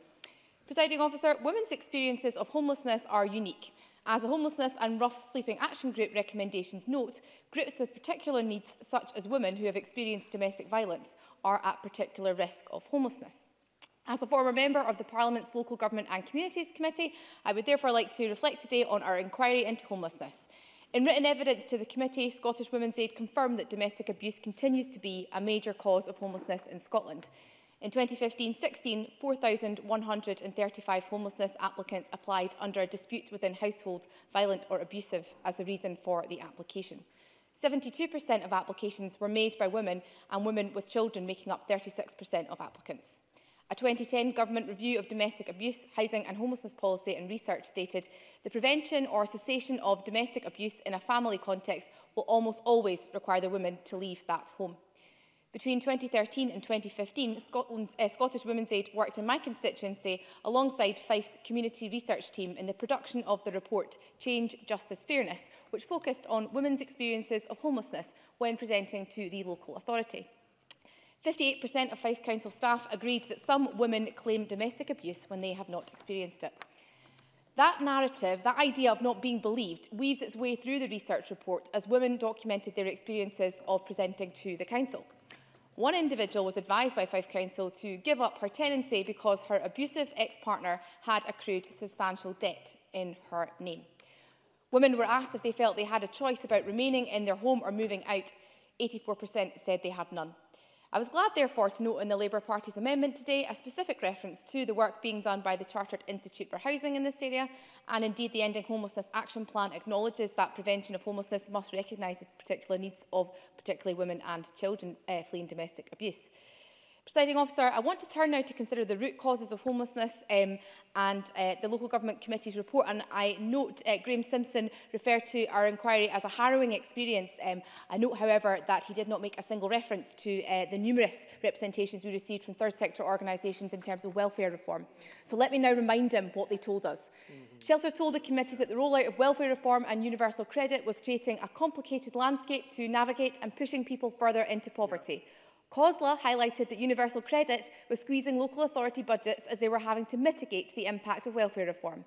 In Fife, the council has had to set aside £200,000 to cover the rollout of universal credit and has spent over £1 million on costs relating to it. Scottish Women's Aid told the committee cuts to social security have had a grotesquely disproportionate impact on women. From 2010 to 2020, 86% of net savings raised through cuts to social security and tax credits will come from women's incomes. And across the United Kingdom, the number of homeless families has risen by more than 60%, and it is likely to have been driven by the United Kingdom government's welfare reforms, according to a National Audit Office report published last year.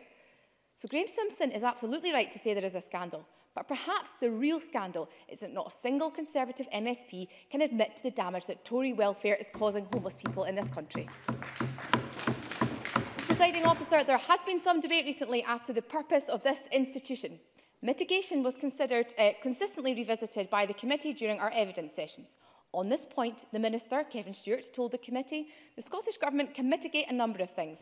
Bedroom tax mitigation costs £47 million a year, and we have talked a number of times today about using the Scottish Welfare Fund to ensure that 18 to 21-year-olds whose housing benefit is being withdrawn are still helped, and we have also put additional money into discretionary housing payments in recent times. But we cannot mitigate every aspect of the cuts that are being made. That, for me, is the crux of this debate. The Scottish Government, irrespective of who holds political power in here, was never created to guard the people of Scotland against Tory austerity. And much as I enjoyed Jackie Bailey's history lesson earlier, mitigation is not one of our founding principles. The argument advanced by Labour is that were there to be an alternative government in Westminster, that would solve the problem. Austerity is ideologically driven, and without the Conservatives in power, these degrading welfare reforms would simply disappear. Our homelessness population would be saved. Forgive me, because I do not and I cannot subscribe to this. We all heard Kezia Dugdale's palpable anger in her contribution. But just 3 short years ago, the Labour Party abstained on the Welfare Reform and Work Bill. The bill passed by a majority of 184 Labour MPs abstained. So I say to the Scottish Labour Party today, we can have a nice fluffy debate about discussing how terrible homelessness is, we can all commit to do something about it and welcome the action plan, but until the full welfare powers are devolved to this Parliament and are put in the hands of the Scottish Government, we will never be able to tackle the root causes of homelessness. Integrity, compassion, wisdom, truth. They are the principles which should guide us all in our work in here. But perhaps I should leave the final word to one of the women who contributed to the report produced by Women's Aid. You're destroyed. I mean, yeah, you eat, you drink, you sleep, you talk, but you're dead inside, and you can feel it. You can feel so down, so low, you wish the floorboards would open up and swallow you. It's so embarrassing. Yeah, you just think, oh gosh, I should have let him kill me, because that would have ended it. It's just agony, agony, agony. So to the Labour Party and to the Conservatives, help us to stop this agony. Help your constituents. Back the full devolution of welfare powers to really help Scotland's homeless. Thank you. Thank you. I call Jeremy Balfour to be followed by Ruth Maguire. Mr Balfour, please. Thank you, Deputy Presiding Officer. I welcome the Government bringing forward this debate, and I think it is very important, and I also very much welcome the Minister's willingness to accept the amendment in my colleague's name. I should start by also declaring that I am a director of a homelessness charity here in Edinburgh. I think there is a real problem, and Kezia Dugdale definitely hit the nail on the head in regard to her comments about short-term lets and BBs, particularly here in Edinburgh. But I think we do want to draw a distinction, and I would welcome the Minister to clarify going forward his definition in regard to those B&Bs and hostels which have no support with them compared to those hostels and B&Bs that do have support. Because I think there is a real difference between the two. Here in Edinburgh and across central Scotland, there are many short-term B&Bs and accommodations which have support and give help to those who are there. Crossreach, Salvation Army, Foursquare, Gala Care, Bethany Christian Trust all provide that here in Edinburgh and across other parts in Scotland. And that comes with that short-term help, but it also comes with debt advice, counselling advice and other support that round. And I would be concerned that with the Minister's good intentions, that these type of organisations and these types of short-term lets were wrapped up all together and we saw them go. We need to make a difference. The Minister referenced the Herriot Watt report, which came out earlier this week. And I think it does make a very helpful comment in regard to distinguishing between different types of accommodation standards that we have across Scotland and perhaps particularly here in Edinburgh. We do want people to have professional help, whether it's short-term or long-term help that they require. And I hope that in any definition that comes forward in any new legislation, then we can make sure that these groups aren't affected. I think the other area that we need to highlight and we need to be careful when we're going forward in regard to any new legislation is that in regard to who are supporting short-term night support. So, for example, in Glasgow, Glasgow City Mission, here in Edinburgh, Bethany Christian Trust offer accommodation for one night or for several nights in church halls where there's a mattress, there's a hot meal, and again, some professional support. I don't think any of us want to have these type of need for these type of accommodation, but also we don't want to see them go because what would happen to those individuals? So when we are drafting any new legislation, we have to make sure that there are proper exemptions and proper groups. And I understand that sadly these night shelters are seeing an increase in numbers, not actually so far necessarily due to, as we've heard, from welfare reform, but for lots of other reasons as well. And we do need to make sure that these individuals are supported. I mean, it still disappoints me that Edinburgh Council give no financial support to the night shelter. And I do welcome that the government has helped out in previous years in regard to that, and I hope maybe the Minister can look at that again. Finally, can I turn to the amendment by the Greens? I mean, I think as was pointed out by Mike Rumbles, this will just have unforeseen circumstances if we support it. For example, if I'm a person whose perhaps mother or father dies with a house and I'm not sure what to do with it. I may want to let it out for a short period of time, but if I'm then being suddenly told I can never sell it for any reason, then why would I go about that? Andy Whiteman. I take what he says, but the member says, but the amendment in my name talks about reviewing the current law, in particular section Schedule 3. It says nothing about any specific changes that may be made. I may have articulated those, but the amendment simply asks for a review. What's wrong with a review? Jeremy Balfour. Well, I suppose the member has articulated what he would want to see, and if you're going to review something, you've got to review it for a purpose. And the only purpose I can see if there's going to be a change in the law is to stop people bringing forward property, particularly here in Edinburgh and in other parts of Scotland, where there will simply be less and less rented accommodation available. And we could end up with more and more kind of homelessness, and also people using their houses for holiday lets and other things where they get that protection. So I just simply think it is perhaps not been thought out properly. This is an important issue, and I do think by and large there is a consensus within this Parliament, and we do need to do something. And I welcome the government's moves so far.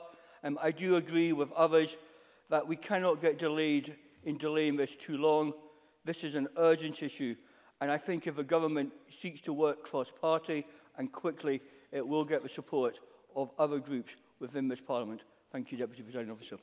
Thank you, Mr Balfour. I call Ruth Maguire to be followed by James Dornan. Mr Dornan is the last speaker in the open debate. Ms Maguire, please. Presiding Officer, everyone needs a safe, warm place that they can call home. It's more than just a physical place to live, and as MSPs, I'm sure we'll all know through our casework, full well the toll that a lack of such a place can take on folk. The security and roots that a home provides are absolutely essential to physical and emotional health and well-being. And indeed, under Article 25 of the Universal Human Rights Declaration, everyone has a fundamental human right to housing. Scotland already has some of the strongest rights for homeless people in the world. Here, everybody found to be homeless is legally entitled to housing, and most people are provided with settled permanent accommodation. Huge progress in tackling homelessness has been made, but there is so much more to do. I welcome the Ending Homelessness Together action plan and the fact that the Scottish Government accepts all of the 70 recommendations, and I thank the Homelessness and Rough Sleeping Action Group for all their hard work. This is a plan which has people and prevention at the centre, with a shift towards rapid rehousing, which will see homeless people housed in long-term and settled accommodation solution that meets their needs as soon as possible. And the together part of the plan is really important. Ending homelessness will need Scottish Government, COSLA, local authorities, third and public sector bodies all working together. Now, members will have received briefings from a number of organisations who will ultimately be part of the work that sees the aim of the plan, that everyone has a home that meets their needs and homelessness is ended.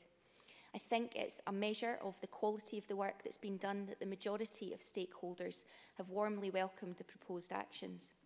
Scottish Women's Aid strongly welcomed the renewed focus of the Scottish Government on prevention, however highlight their disappointment at what they describe as a missed opportunity to consider the distinct gender differences and underlying causes of women's homelessness.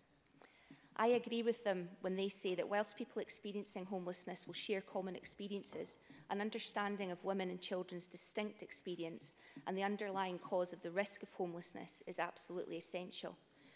Women's economically disadvantaged position in the labour market, often in part-time, low-paid, sometimes precarious work, managing child and other caring responsibilities, means that they're disproportionately dependent on the social housing sector.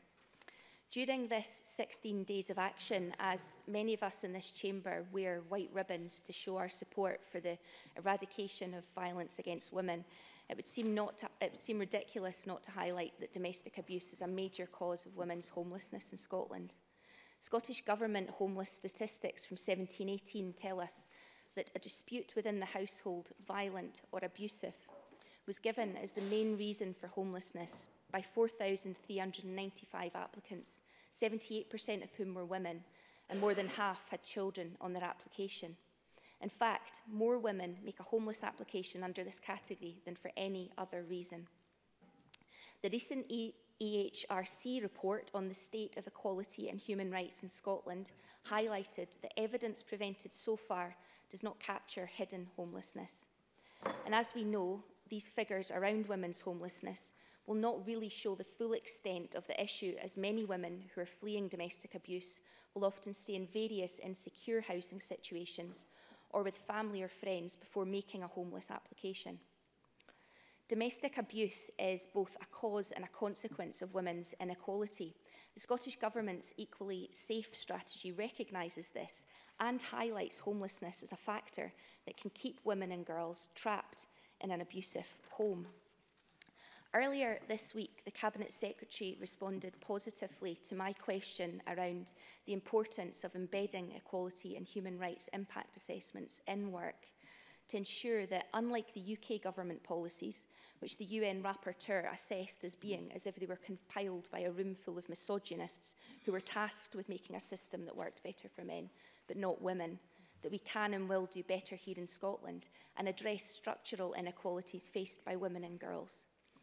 In closing, I welcome the aims and the proposed actions in this plan, but I have to ask the Government to reflect on whether embedding an equalities and human rights approach would have resulted in a plan that better recognised existing inequalities experienced by women and girls and ensured that they were recognised and not repeated and enforced. And I would also ask that, in summing up, the Government address the points raised by Scottish Women's Aid and the Scottish Federation of Housing Associations around the need for greater understanding of the gendered nature of homelessness. Presiding Officer. Thank you. I call James Dornan, and then we move to closing speeches. Mr Dornan, please. Thank you, Presiding Officer. A couple of years ago, I had the dubious pleasure, I suppose, of sleeping out rough in Hampden Park. And obviously, it was for two reasons. One was to fundraise, and the other one was to highlight the issue of homelessness and rough sleeping. Now, for me, it was an uncomfortable, cold, kind of difficult evening. But the truth is that I never was under any threat. I never had to worry about being assaulted, any criminal actions taken against me, violent or non-violent, like many of the people that we know that live on the streets. And the other, more recently than before, I've been speaking to a lot of homeless people and asking them what takes them out there, why they've ended up in such a place. And the stories would just break your heart. I spoke to one woman who told me that she's on the street because her husband had slashed her and stabbed her in the throat, and she had to run away. And she was looking for a hostel for the evening. This was in Edinburgh. I spoke to a guy last night who had come to Edinburgh to get work with a relative. The job fell through, and he was trying to scrape together £20 to spend a night in a hostel. Now, that is no way for anybody to live. It's just not the right thing for anybody to have to put up with. And it's tragic because we can do what we can. We can give them a couple of pounds. We can, give them something to eat. But we can't solve, as individuals, we can't solve the long-term problem. That is ultimately the responsibility of the Scottish Government and the rest of society. But so anyway, that's one of the reasons. These are a couple of the reasons why I'm pleased to get the opportunity to speak in this today.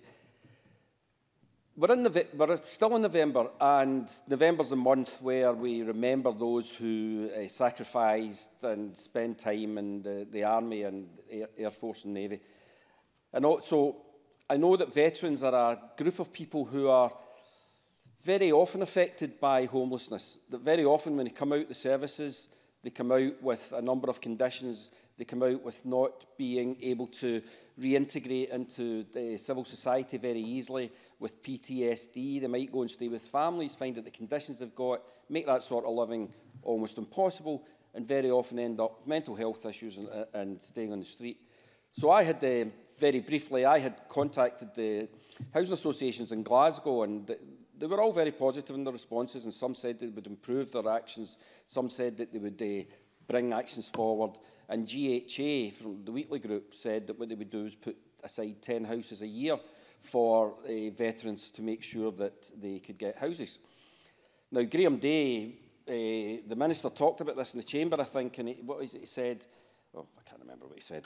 It was from Graham, it wouldn't be that important anyway. But he said, this initiative will help achieve the ambition that Scotland should become the destination of choice for those leaving the armed forces.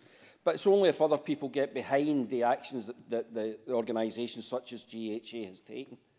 Now, I was speaking on the debate on Tuesday, Me Too debate on Tuesday, and it was an incredibly powerful and emotional debate for anybody that was in.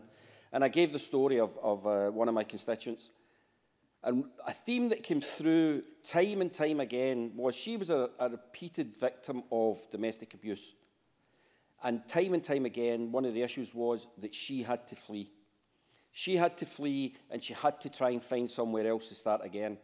And there was just no place of safe refuge for that unfortunate young woman to relax even for a brief period of time. And it just added to the pressures that were getting put on her, which probably in some cases led her to make more bad choices, which led her to be abused again, and the cycle goes on and on. So it's important. Domestic violence has been talked about a lot just now, and we've had some great contributions about that today. And it's important that that is at the centre of what the Scottish Government are looking to do in their Ending Homelessness Together action plan. Now, I welcome the money. I welcome the £50 million. I welcome the rapid rehousing. But obviously, we have to make sure that this domestic violence issue is dealt with. We can't have people who are in a situation that I can't bear to think about, having to wake up every morning and not have the opportunity to escape from that because they can't think of anywhere to go or have a stop where they could get the advice that's required. And before I finish, I just have to touch on Jackie Bailey's contribution. Jackie talked about the Scottish Government and things have got worse over the last 10 years. Now, it can't just be me, but I'm fairly confident that something happened about 10 years ago where there was a financial crash, there was a change of government in 2010, there was deliberate austerity, there's even been UK audit reports that put the blame exactly where it should go, and that's at the Westminster Government. What's happening is, as our budgets are cut, as the need is growing stronger, we are doing everything we can. The Scottish Government, I think you should listen, the Scottish Government, the Scottish Government are doing what they can under extremely serious circumstances. This is a very good action plan. Everybody should be getting behind it, and we should be looking to make sure that this conversation that we are having just now, we don't have to have in another 5 or 6 years' time, because we're much closer to closing that gap than we ever have before. So what I would say to everybody in this chamber is, let's get behind the action plan, let's make sure that we make life better for those that are sleeping rough and homeless, and let's make sure we do it as soon as we possibly can. Thank you. Thank you very much. I call on Andy Whiteman to close the Green Party. Mr Whiteman, please. Thank you very much, Deputy Presiding Officer. I just, first of all, like to echo James Dornan's point there about getting behind the action plan. Despite the differences in opinion we've heard this afternoon, I think there's a lot in this action plan that's going to be helpful, and I agree we should get behind it. I think all members would agree that. We've heard some quite interesting contributions. I very much welcome Pauline McNeill's observation that homelessness is as much, if not more, a health issue. Homelessness is a sickness. Housing is a cure. And many people are thrown into homelessness because of health issues, and many people's health issues are tackled by having that very basic human right, a home. In fact, in June this year, Crisis published some research showing that a spend of £965 million would deliver £2.65 billion of benefits across justice, health, and other portfolios by fundamentally sorting out one of the key issues that leads to people ending up in prisons, ending up in hospitals, ending up in the streets. Kezia Dugdale made a very, very powerful speech articulating the direct lived experience of many people, far, far too many people, not just in Edinburgh, but across Scotland, the United Kingdom and Europe, including two who are tragically now dead. The Cabinet Secretary in her opening remarks talked about housing being a human right, and that was echoed by one or two other members. But it's fairly clear to me that people's human rights to housing are being violated. And it's not an easy job to hold governments or whoever else to account under the human right to housing, because it's not part of the European Convention on Human Rights. I welcome the establishment of the Government's Homeless Prevention and Strategy Group. I would just invite the Minister, I've looked at the membership of that group, I understand the Minister chairs that group, to ensure that on that group are some homeless experienced people. I will.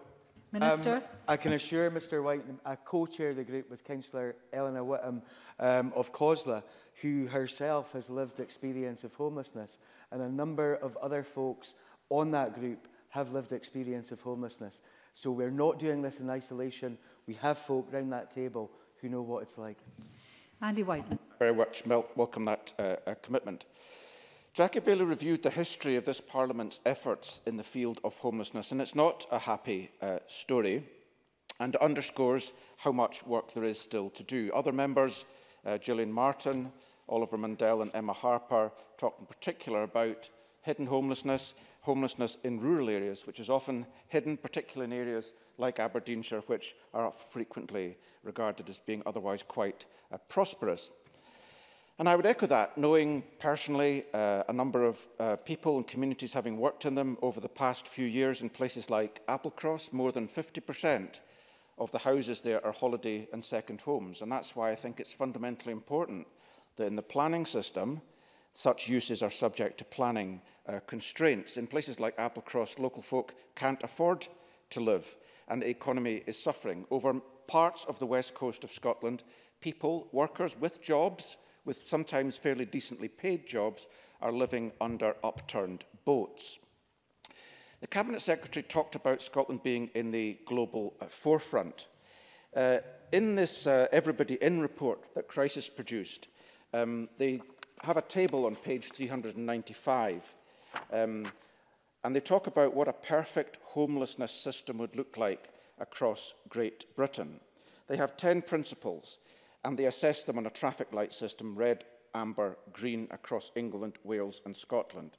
There are 3 green dots. Scotland has 2, Wales has 1. Of those 3 countries, Scotland is doing best.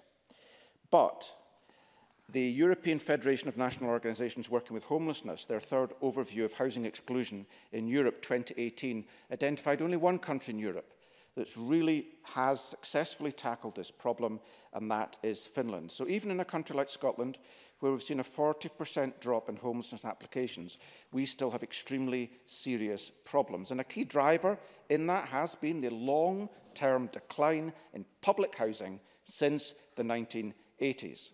I welcome the government's attempt to begin to reform that, to change it, to turn around. The 50,000 homes target is welcome. The action plan reminds us that of the government's commitment, and I quote, to build 50,000 affordable homes. In May 2018, at First Minister's Questions, Patrick Harvey asked the Scottish First Minister whether the SNP's manifesto commitment, and I quote, we will invest £3 billion to build at least 50,000 more affordable homes over the next 5 years, still stands, and the First Minister said yes. But the housing stats show that of the 50,000 target that the government claims to have, of the 50,000 target, the government claims to have delivered 15,870 in 2016-17 and 2017-18, but only 9,942, or 62% of that, are actually new build. The government has abandoned its manifesto commitment. I will. Minister. We have allowed flexibility and will deliver 50,000 affordable homes, 35,000 of those for social rent. In a number of areas, it may not be possible to build new, and we have allowed local authorities the flexibility to buy back homes, to take them back into social stock in areas where it may not be possible to build. We will deliver 50,000 affordable homes, 35,000 of those for social rent. I welcome that intervention. I just remind the Minister that the First Minister confirmed that it's the SNP manifesto commitment to build those affordable homes rather than just to deliver them. I just want to conclude. Have I got another 40 seconds? Thank you very much, Deputy Presiding Officer. This report, which is a very weighty tome by everybody by Crisis, has a quote from Claire in Edinburgh. I was married for 18 years, but it turned into a very abusive relationship. I went to the council and they put me in a hostel. It was horrible. I went to the council to ask for somewhere else, but they said there was nothing available, and if I didn't go back, I'd be intentionally homeless. I was too scared. I didn't want to be around these people. My mental health was really struggling, and I was beginning to turn to drink. Now I just bid on council flats while trying to make enough money during the day to get a room in a backpacker's hostel. It's sometimes in a shared room, but it's much safer, and it's usually with okay people. Otherwise, I sleep on the street. I still see my son every day. I go to Street Work, a homeless charity here in Edinburgh, to clean up every morning. Then I pick him up from home and take him to his baby group just to spend time with him. I don't know what will happen. I'm just trying to keep going. I don't want to live like this. Presiding Officer, let's make sure that stories like Claire's, like the constituents that Kezia Dugdale referred to, are no longer stories that we have to stand up in this chamber and rehearse. Thank you. Thank you very much, and can remind members they should be in the chamber for closing speeches if they've taken part in a debate. I now call on Mark Griffin to close for Labour, please.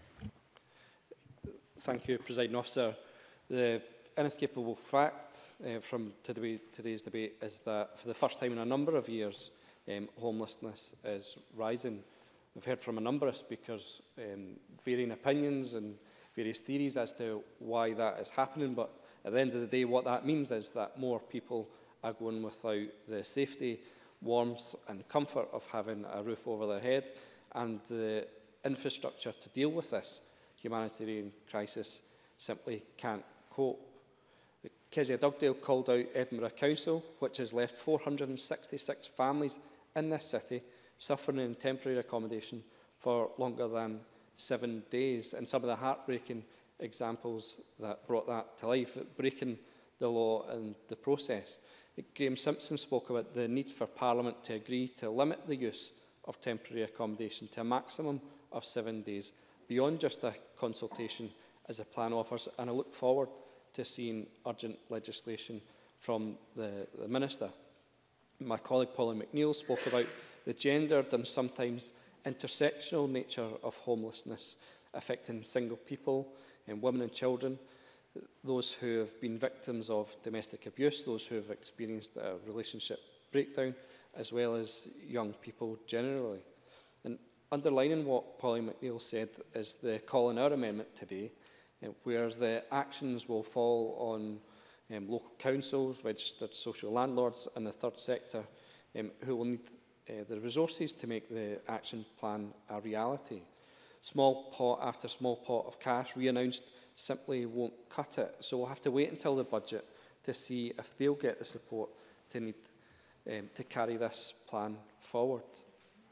The prevention is a thread that runs through the plan and the debate today. Scottish ministers have said prevention is just as important as how we collectively respond if and when homelessness does happen. Prevention is always better than addressing a crisis situation, but to be worthwhile there needs to be action put in place, and for all the efforts of this chamber, successive governments to prevent homelessness since 1999, something has clearly failed that we are yet again revisiting it. In the North Lanarkshire Council area, homelessness applications have shot up by almost 15% in the last year, reversing a downward trend following changes to the allocation policy and housing option interventions. The onslaught of universal credit from this Tory government and crippling budget cuts fly in the face of the plans and efforts that have gone before. The red flags, the financial crisis, Tory budgets and the rollout of universal credit should have been plain to see and act upon. But it's the impact of universal credit, along with affordability issues in the private rented sector, which is now an emerging cause of homelessness locally. Though North Lanarkshire is twice as likely to resolve someone's homelessness application, the extent of the risk posed by universal credit is inescapable.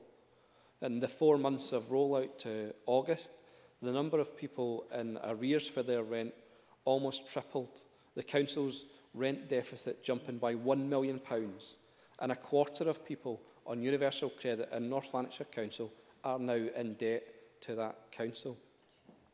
And I want to call on the Chamber to think about how we help and how we act to help people in that situation. When we look back at what the Chamber has, we've done in this Chamber in the past about the bedroom tax.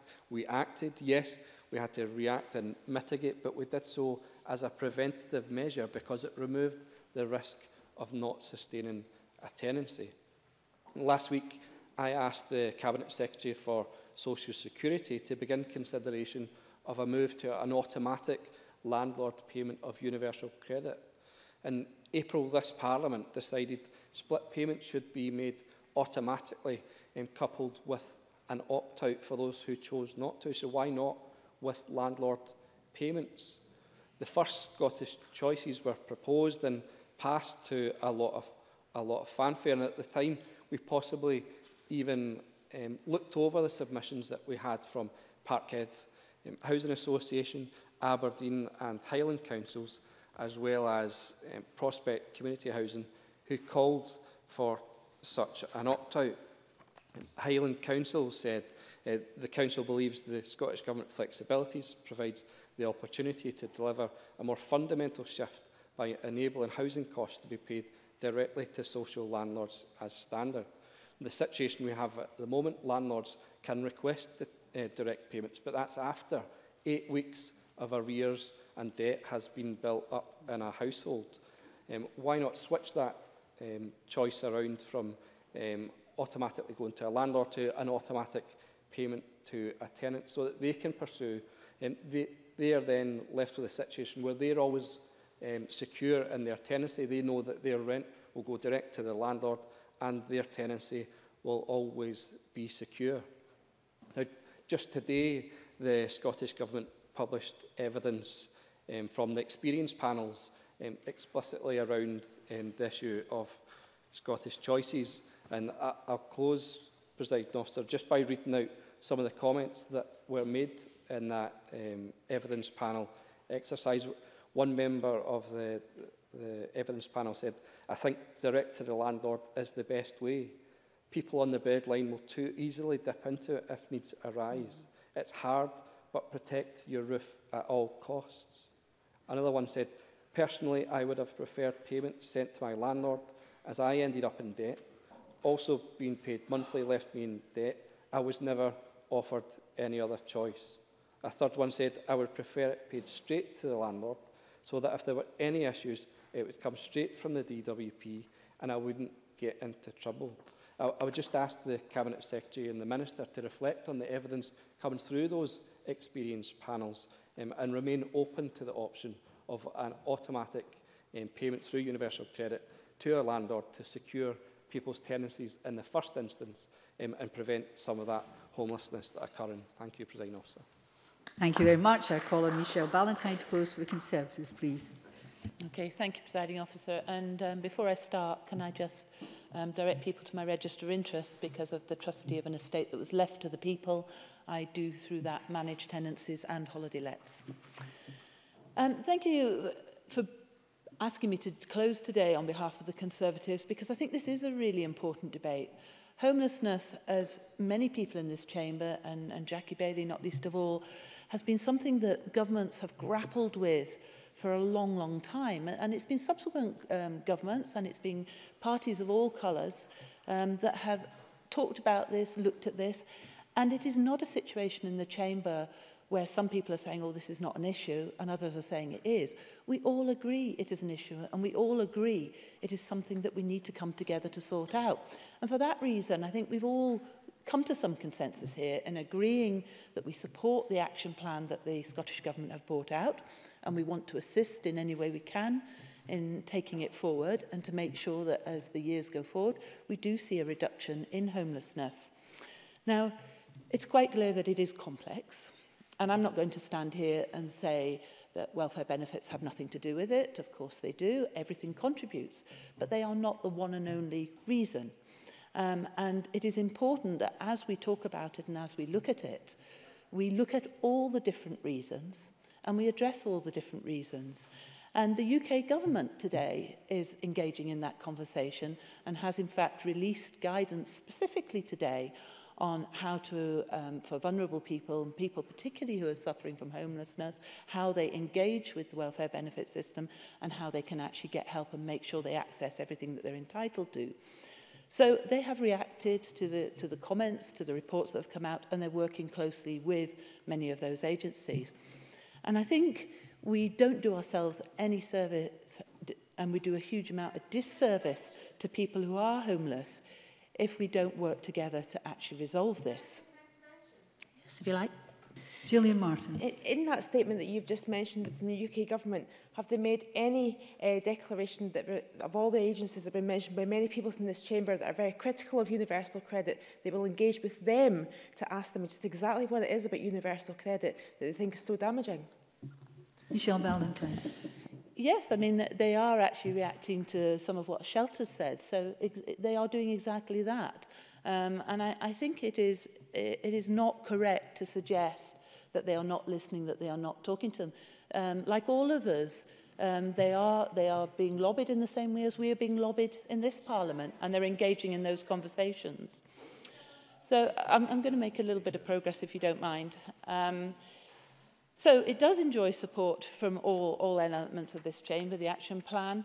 And I want to thank my colleague Graham Simpson for his work on this issue. And of course, the charity crisis did highlight in their recent report many of the issues facing people in unsuitable accommodation. And this is something that Graham Simpson took on board and has been working. And it forms the basis of the amendment we brought forward today. Because like all the evidence that's brought forward, it's one that we couldn't ignore. And I've certainly had a lot of representations on this in the last week or so. Now, the amendment was brought in good faith. We don't want to see people sitting in unsuitable accommodation. And I think Kezia Dugdale's contribution on this was extremely angry and passionate, and for every good reason. It is unthinkable that somebody should be sitting for weeks or months in accommodation that you would never dream of walking into and saying, this is livable, and somebody should go in here. Now, at the same time, if they have to, if there's absolutely nowhere else to put a roof over their head, we need to get them out as soon as possible and into good accommodation. And so I am absolutely delighted that today's debate started with the Minister actually standing up and saying, we're going to look at that and we're going to bring that forward and we're going to make sure that we do something about it. And I think on that basis, we'll look forward, and I'm sure Graham, as our housing spokesperson, will look forward to working with you on that to make sure that we address the whole issue of temporary accommodation. So I think we've made some real progress today on that. Pauline McNeill emphasised a lot around local government and the key role that they have to play. And I would certainly agree with that as an ex-councillor. Many of the stuff comes back to councils to deal with, and the buck stops with the council to actually get people the help they need. And again, the Minister confirmed today that he does agree with that, and that he is going to look and ensure, and correct me if I'm wrong, Minister, when you stand up, you said make sure they have the necessary resources, but we'll look forward to hearing more about that as we go forward. We've heard from a lot of people about the need to consider a gender dimension to homelessness. And it is certainly difficult, particularly if you have children and you are trying to get out of a situation. Having a roof over the head of your children is the most important thing to mothers particularly. You cannot take your children on the street. So the need to be able to move from wherever you are, from the situation to security, and not just security of a roof over your head, but security that you know that that partner who may be abusing you to the degree that you fear for your life, that security means that they can't get at you. So I think it is important that we take heed of that and we work together to ensure that there is the ability to move accommodation when you need it. Yes, okay. Ruth Maguire. I thank Michelle Ballantyne for taking the intervention. I just wonder if she would acknowledge that finance is used as a way of coercing women and stopping them from leaving, and would she support our calls for split payments to be made at source on universal credit to stop that potential financial control and coercion? Michelle Ballantyne. Yes, I would absolutely agree that finance is used in coercion. It's one of the key issues that is often used.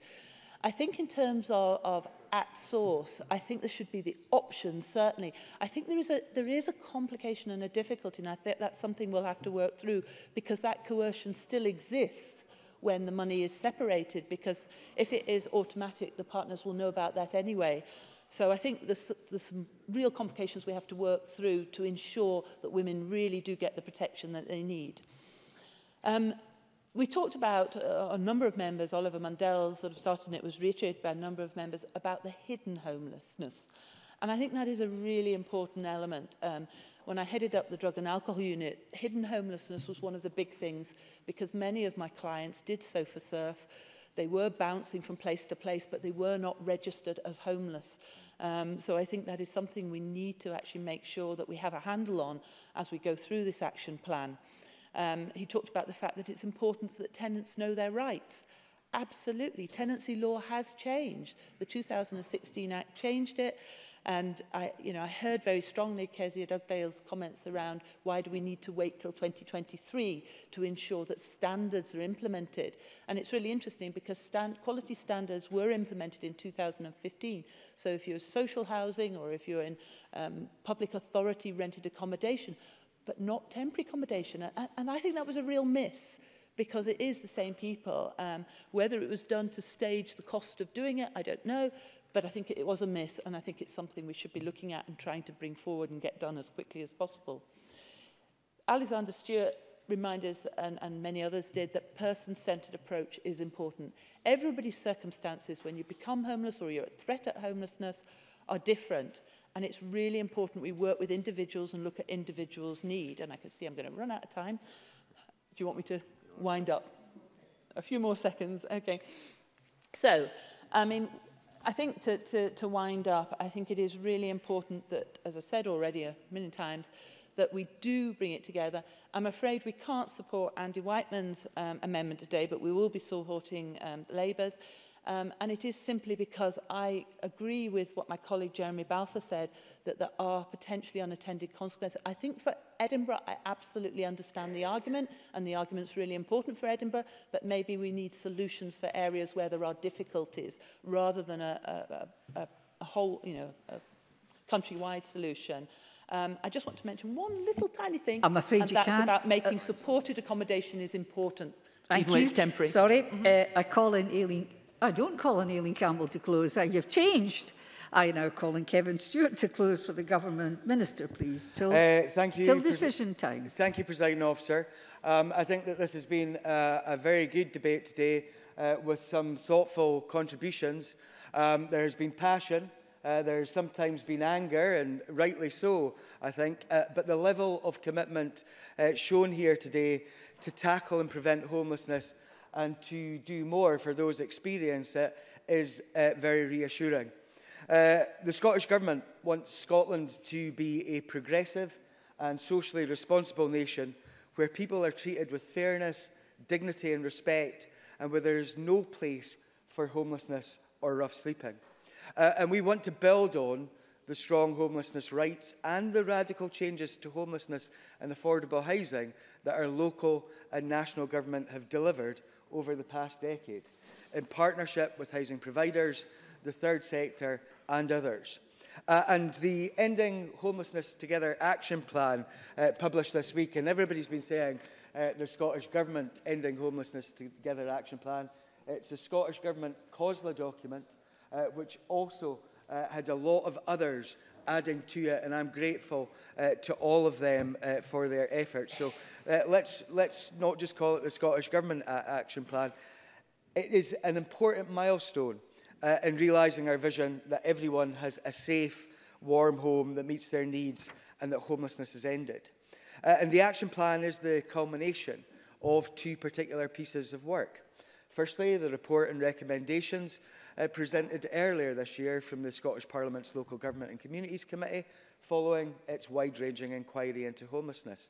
And I'd like to repeat my thanks to the committee and everyone who participated in that inquiry for their valuable contribution. The work of the committee both complemented and informed the other significant piece of work, that of the Homelessness and Rough Sleeping Action Group. Their dedication, their hard work, produced within a short period of time that it existed, came up with actions for preventing rough sleeping in winter 2017-18, which made an immediate tangible difference, and 70 bold recommendations, all of which we have accepted in principle.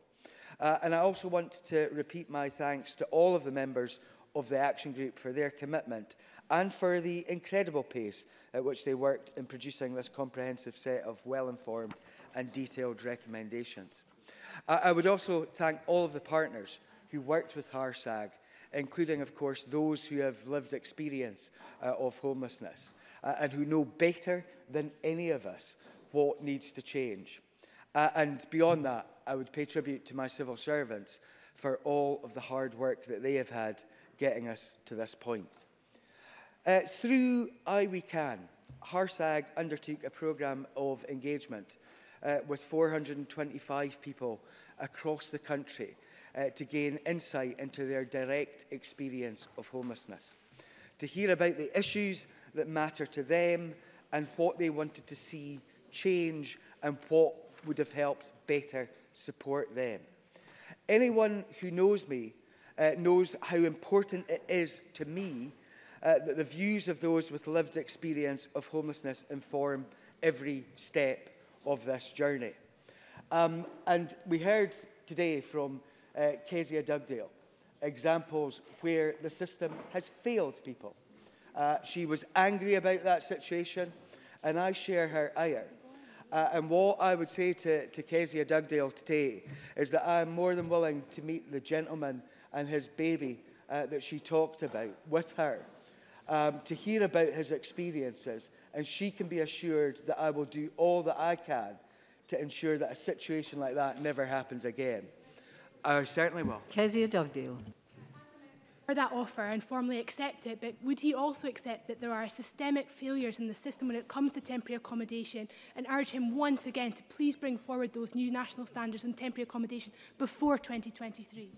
I thank Ms Dugdale for bringing that up again, because what we can do, and it is by 2023, and that's dealing with legislation, but what I can commit to is that we can deal with guidance in the early part of next year, early to mid next year, to get this absolutely right.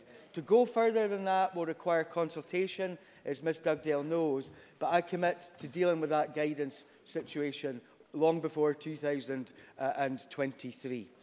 Others in the debate have mentioned numerous things. Let me go with two points where maybe not all entirely in agreement. Because we heard earlier on this afternoon about the situation of what happened in the past. Suzanne Fitzpatrick, Professor Suzanne Fitzpatrick, was a member of the task force previously that was mentioned this afternoon. She was also a member of HARSAG, providing a useful link between the two.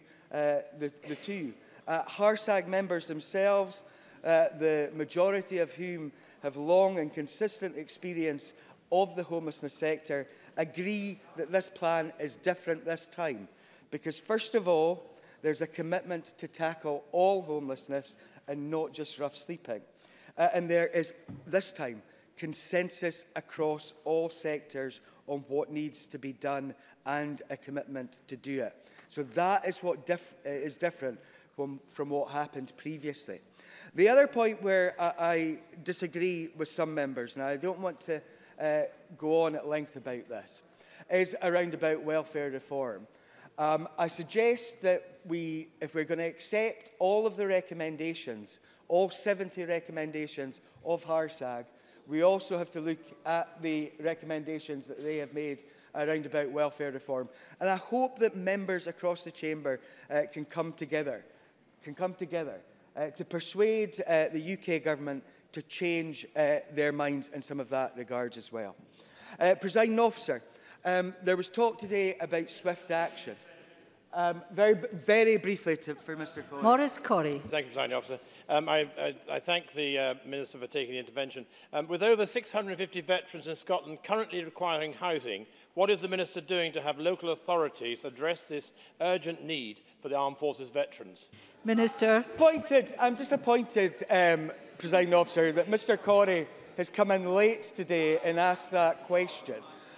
We have done a lot already in terms of investment into housing for veterans in Scotland. Mr Day and I have met with officials just recently. Which I suspect is not a point of order, but we will find out. I've actually been in this debate this afternoon, attending the in-chamber duty. You were in the debate this afternoon. We've made your point. Well, I apologise because I didn't spot Mr Corrie, but Mr Day and I have met recently with veterans' bodies and will continue to do so. I wish the MOD would do somewhat more in terms of dealing with the folks that they have responsibility for. Presiding Officer, there's been a lot of things talked about today. One of the things which was touched upon was swift action.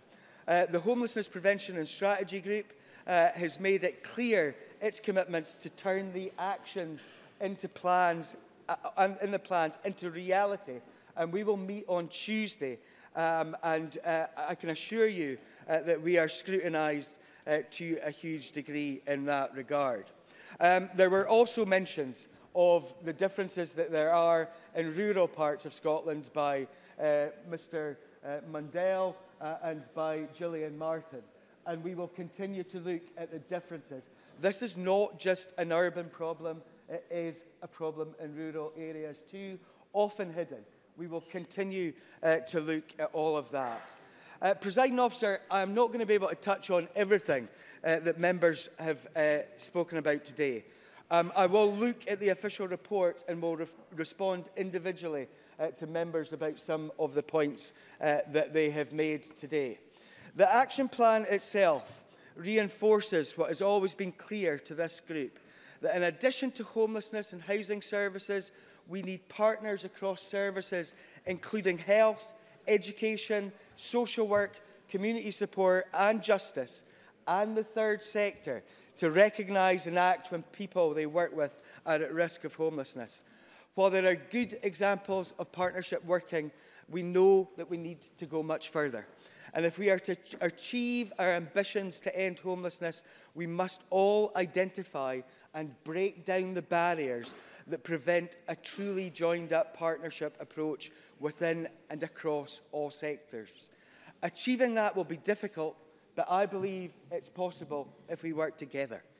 We know that there are challenges as well as opportunities ahead.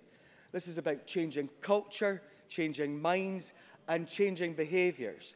And we know it will not be easy. However, the prize here is to also succeed in transforming lives for the better. And this is more than worth the effort.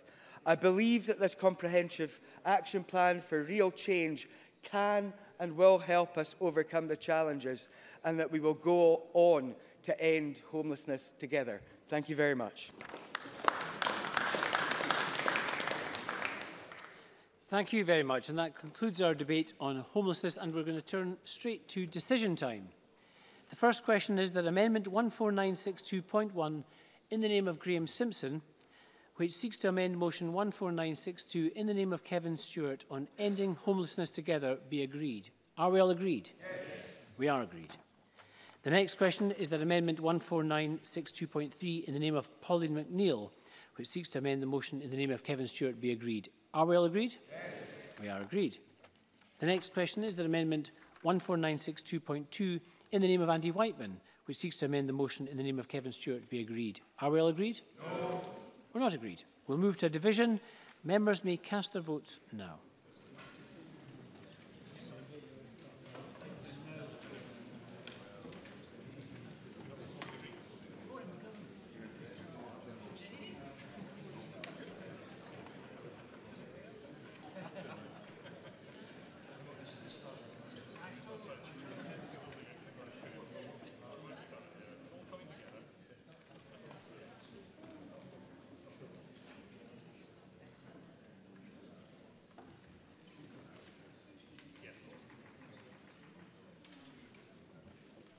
The result of the vote on amendment number 14962.2 in the name of Andy Whiteman is yes 20, no 85. There were no abstentions. The amendment is therefore not agreed.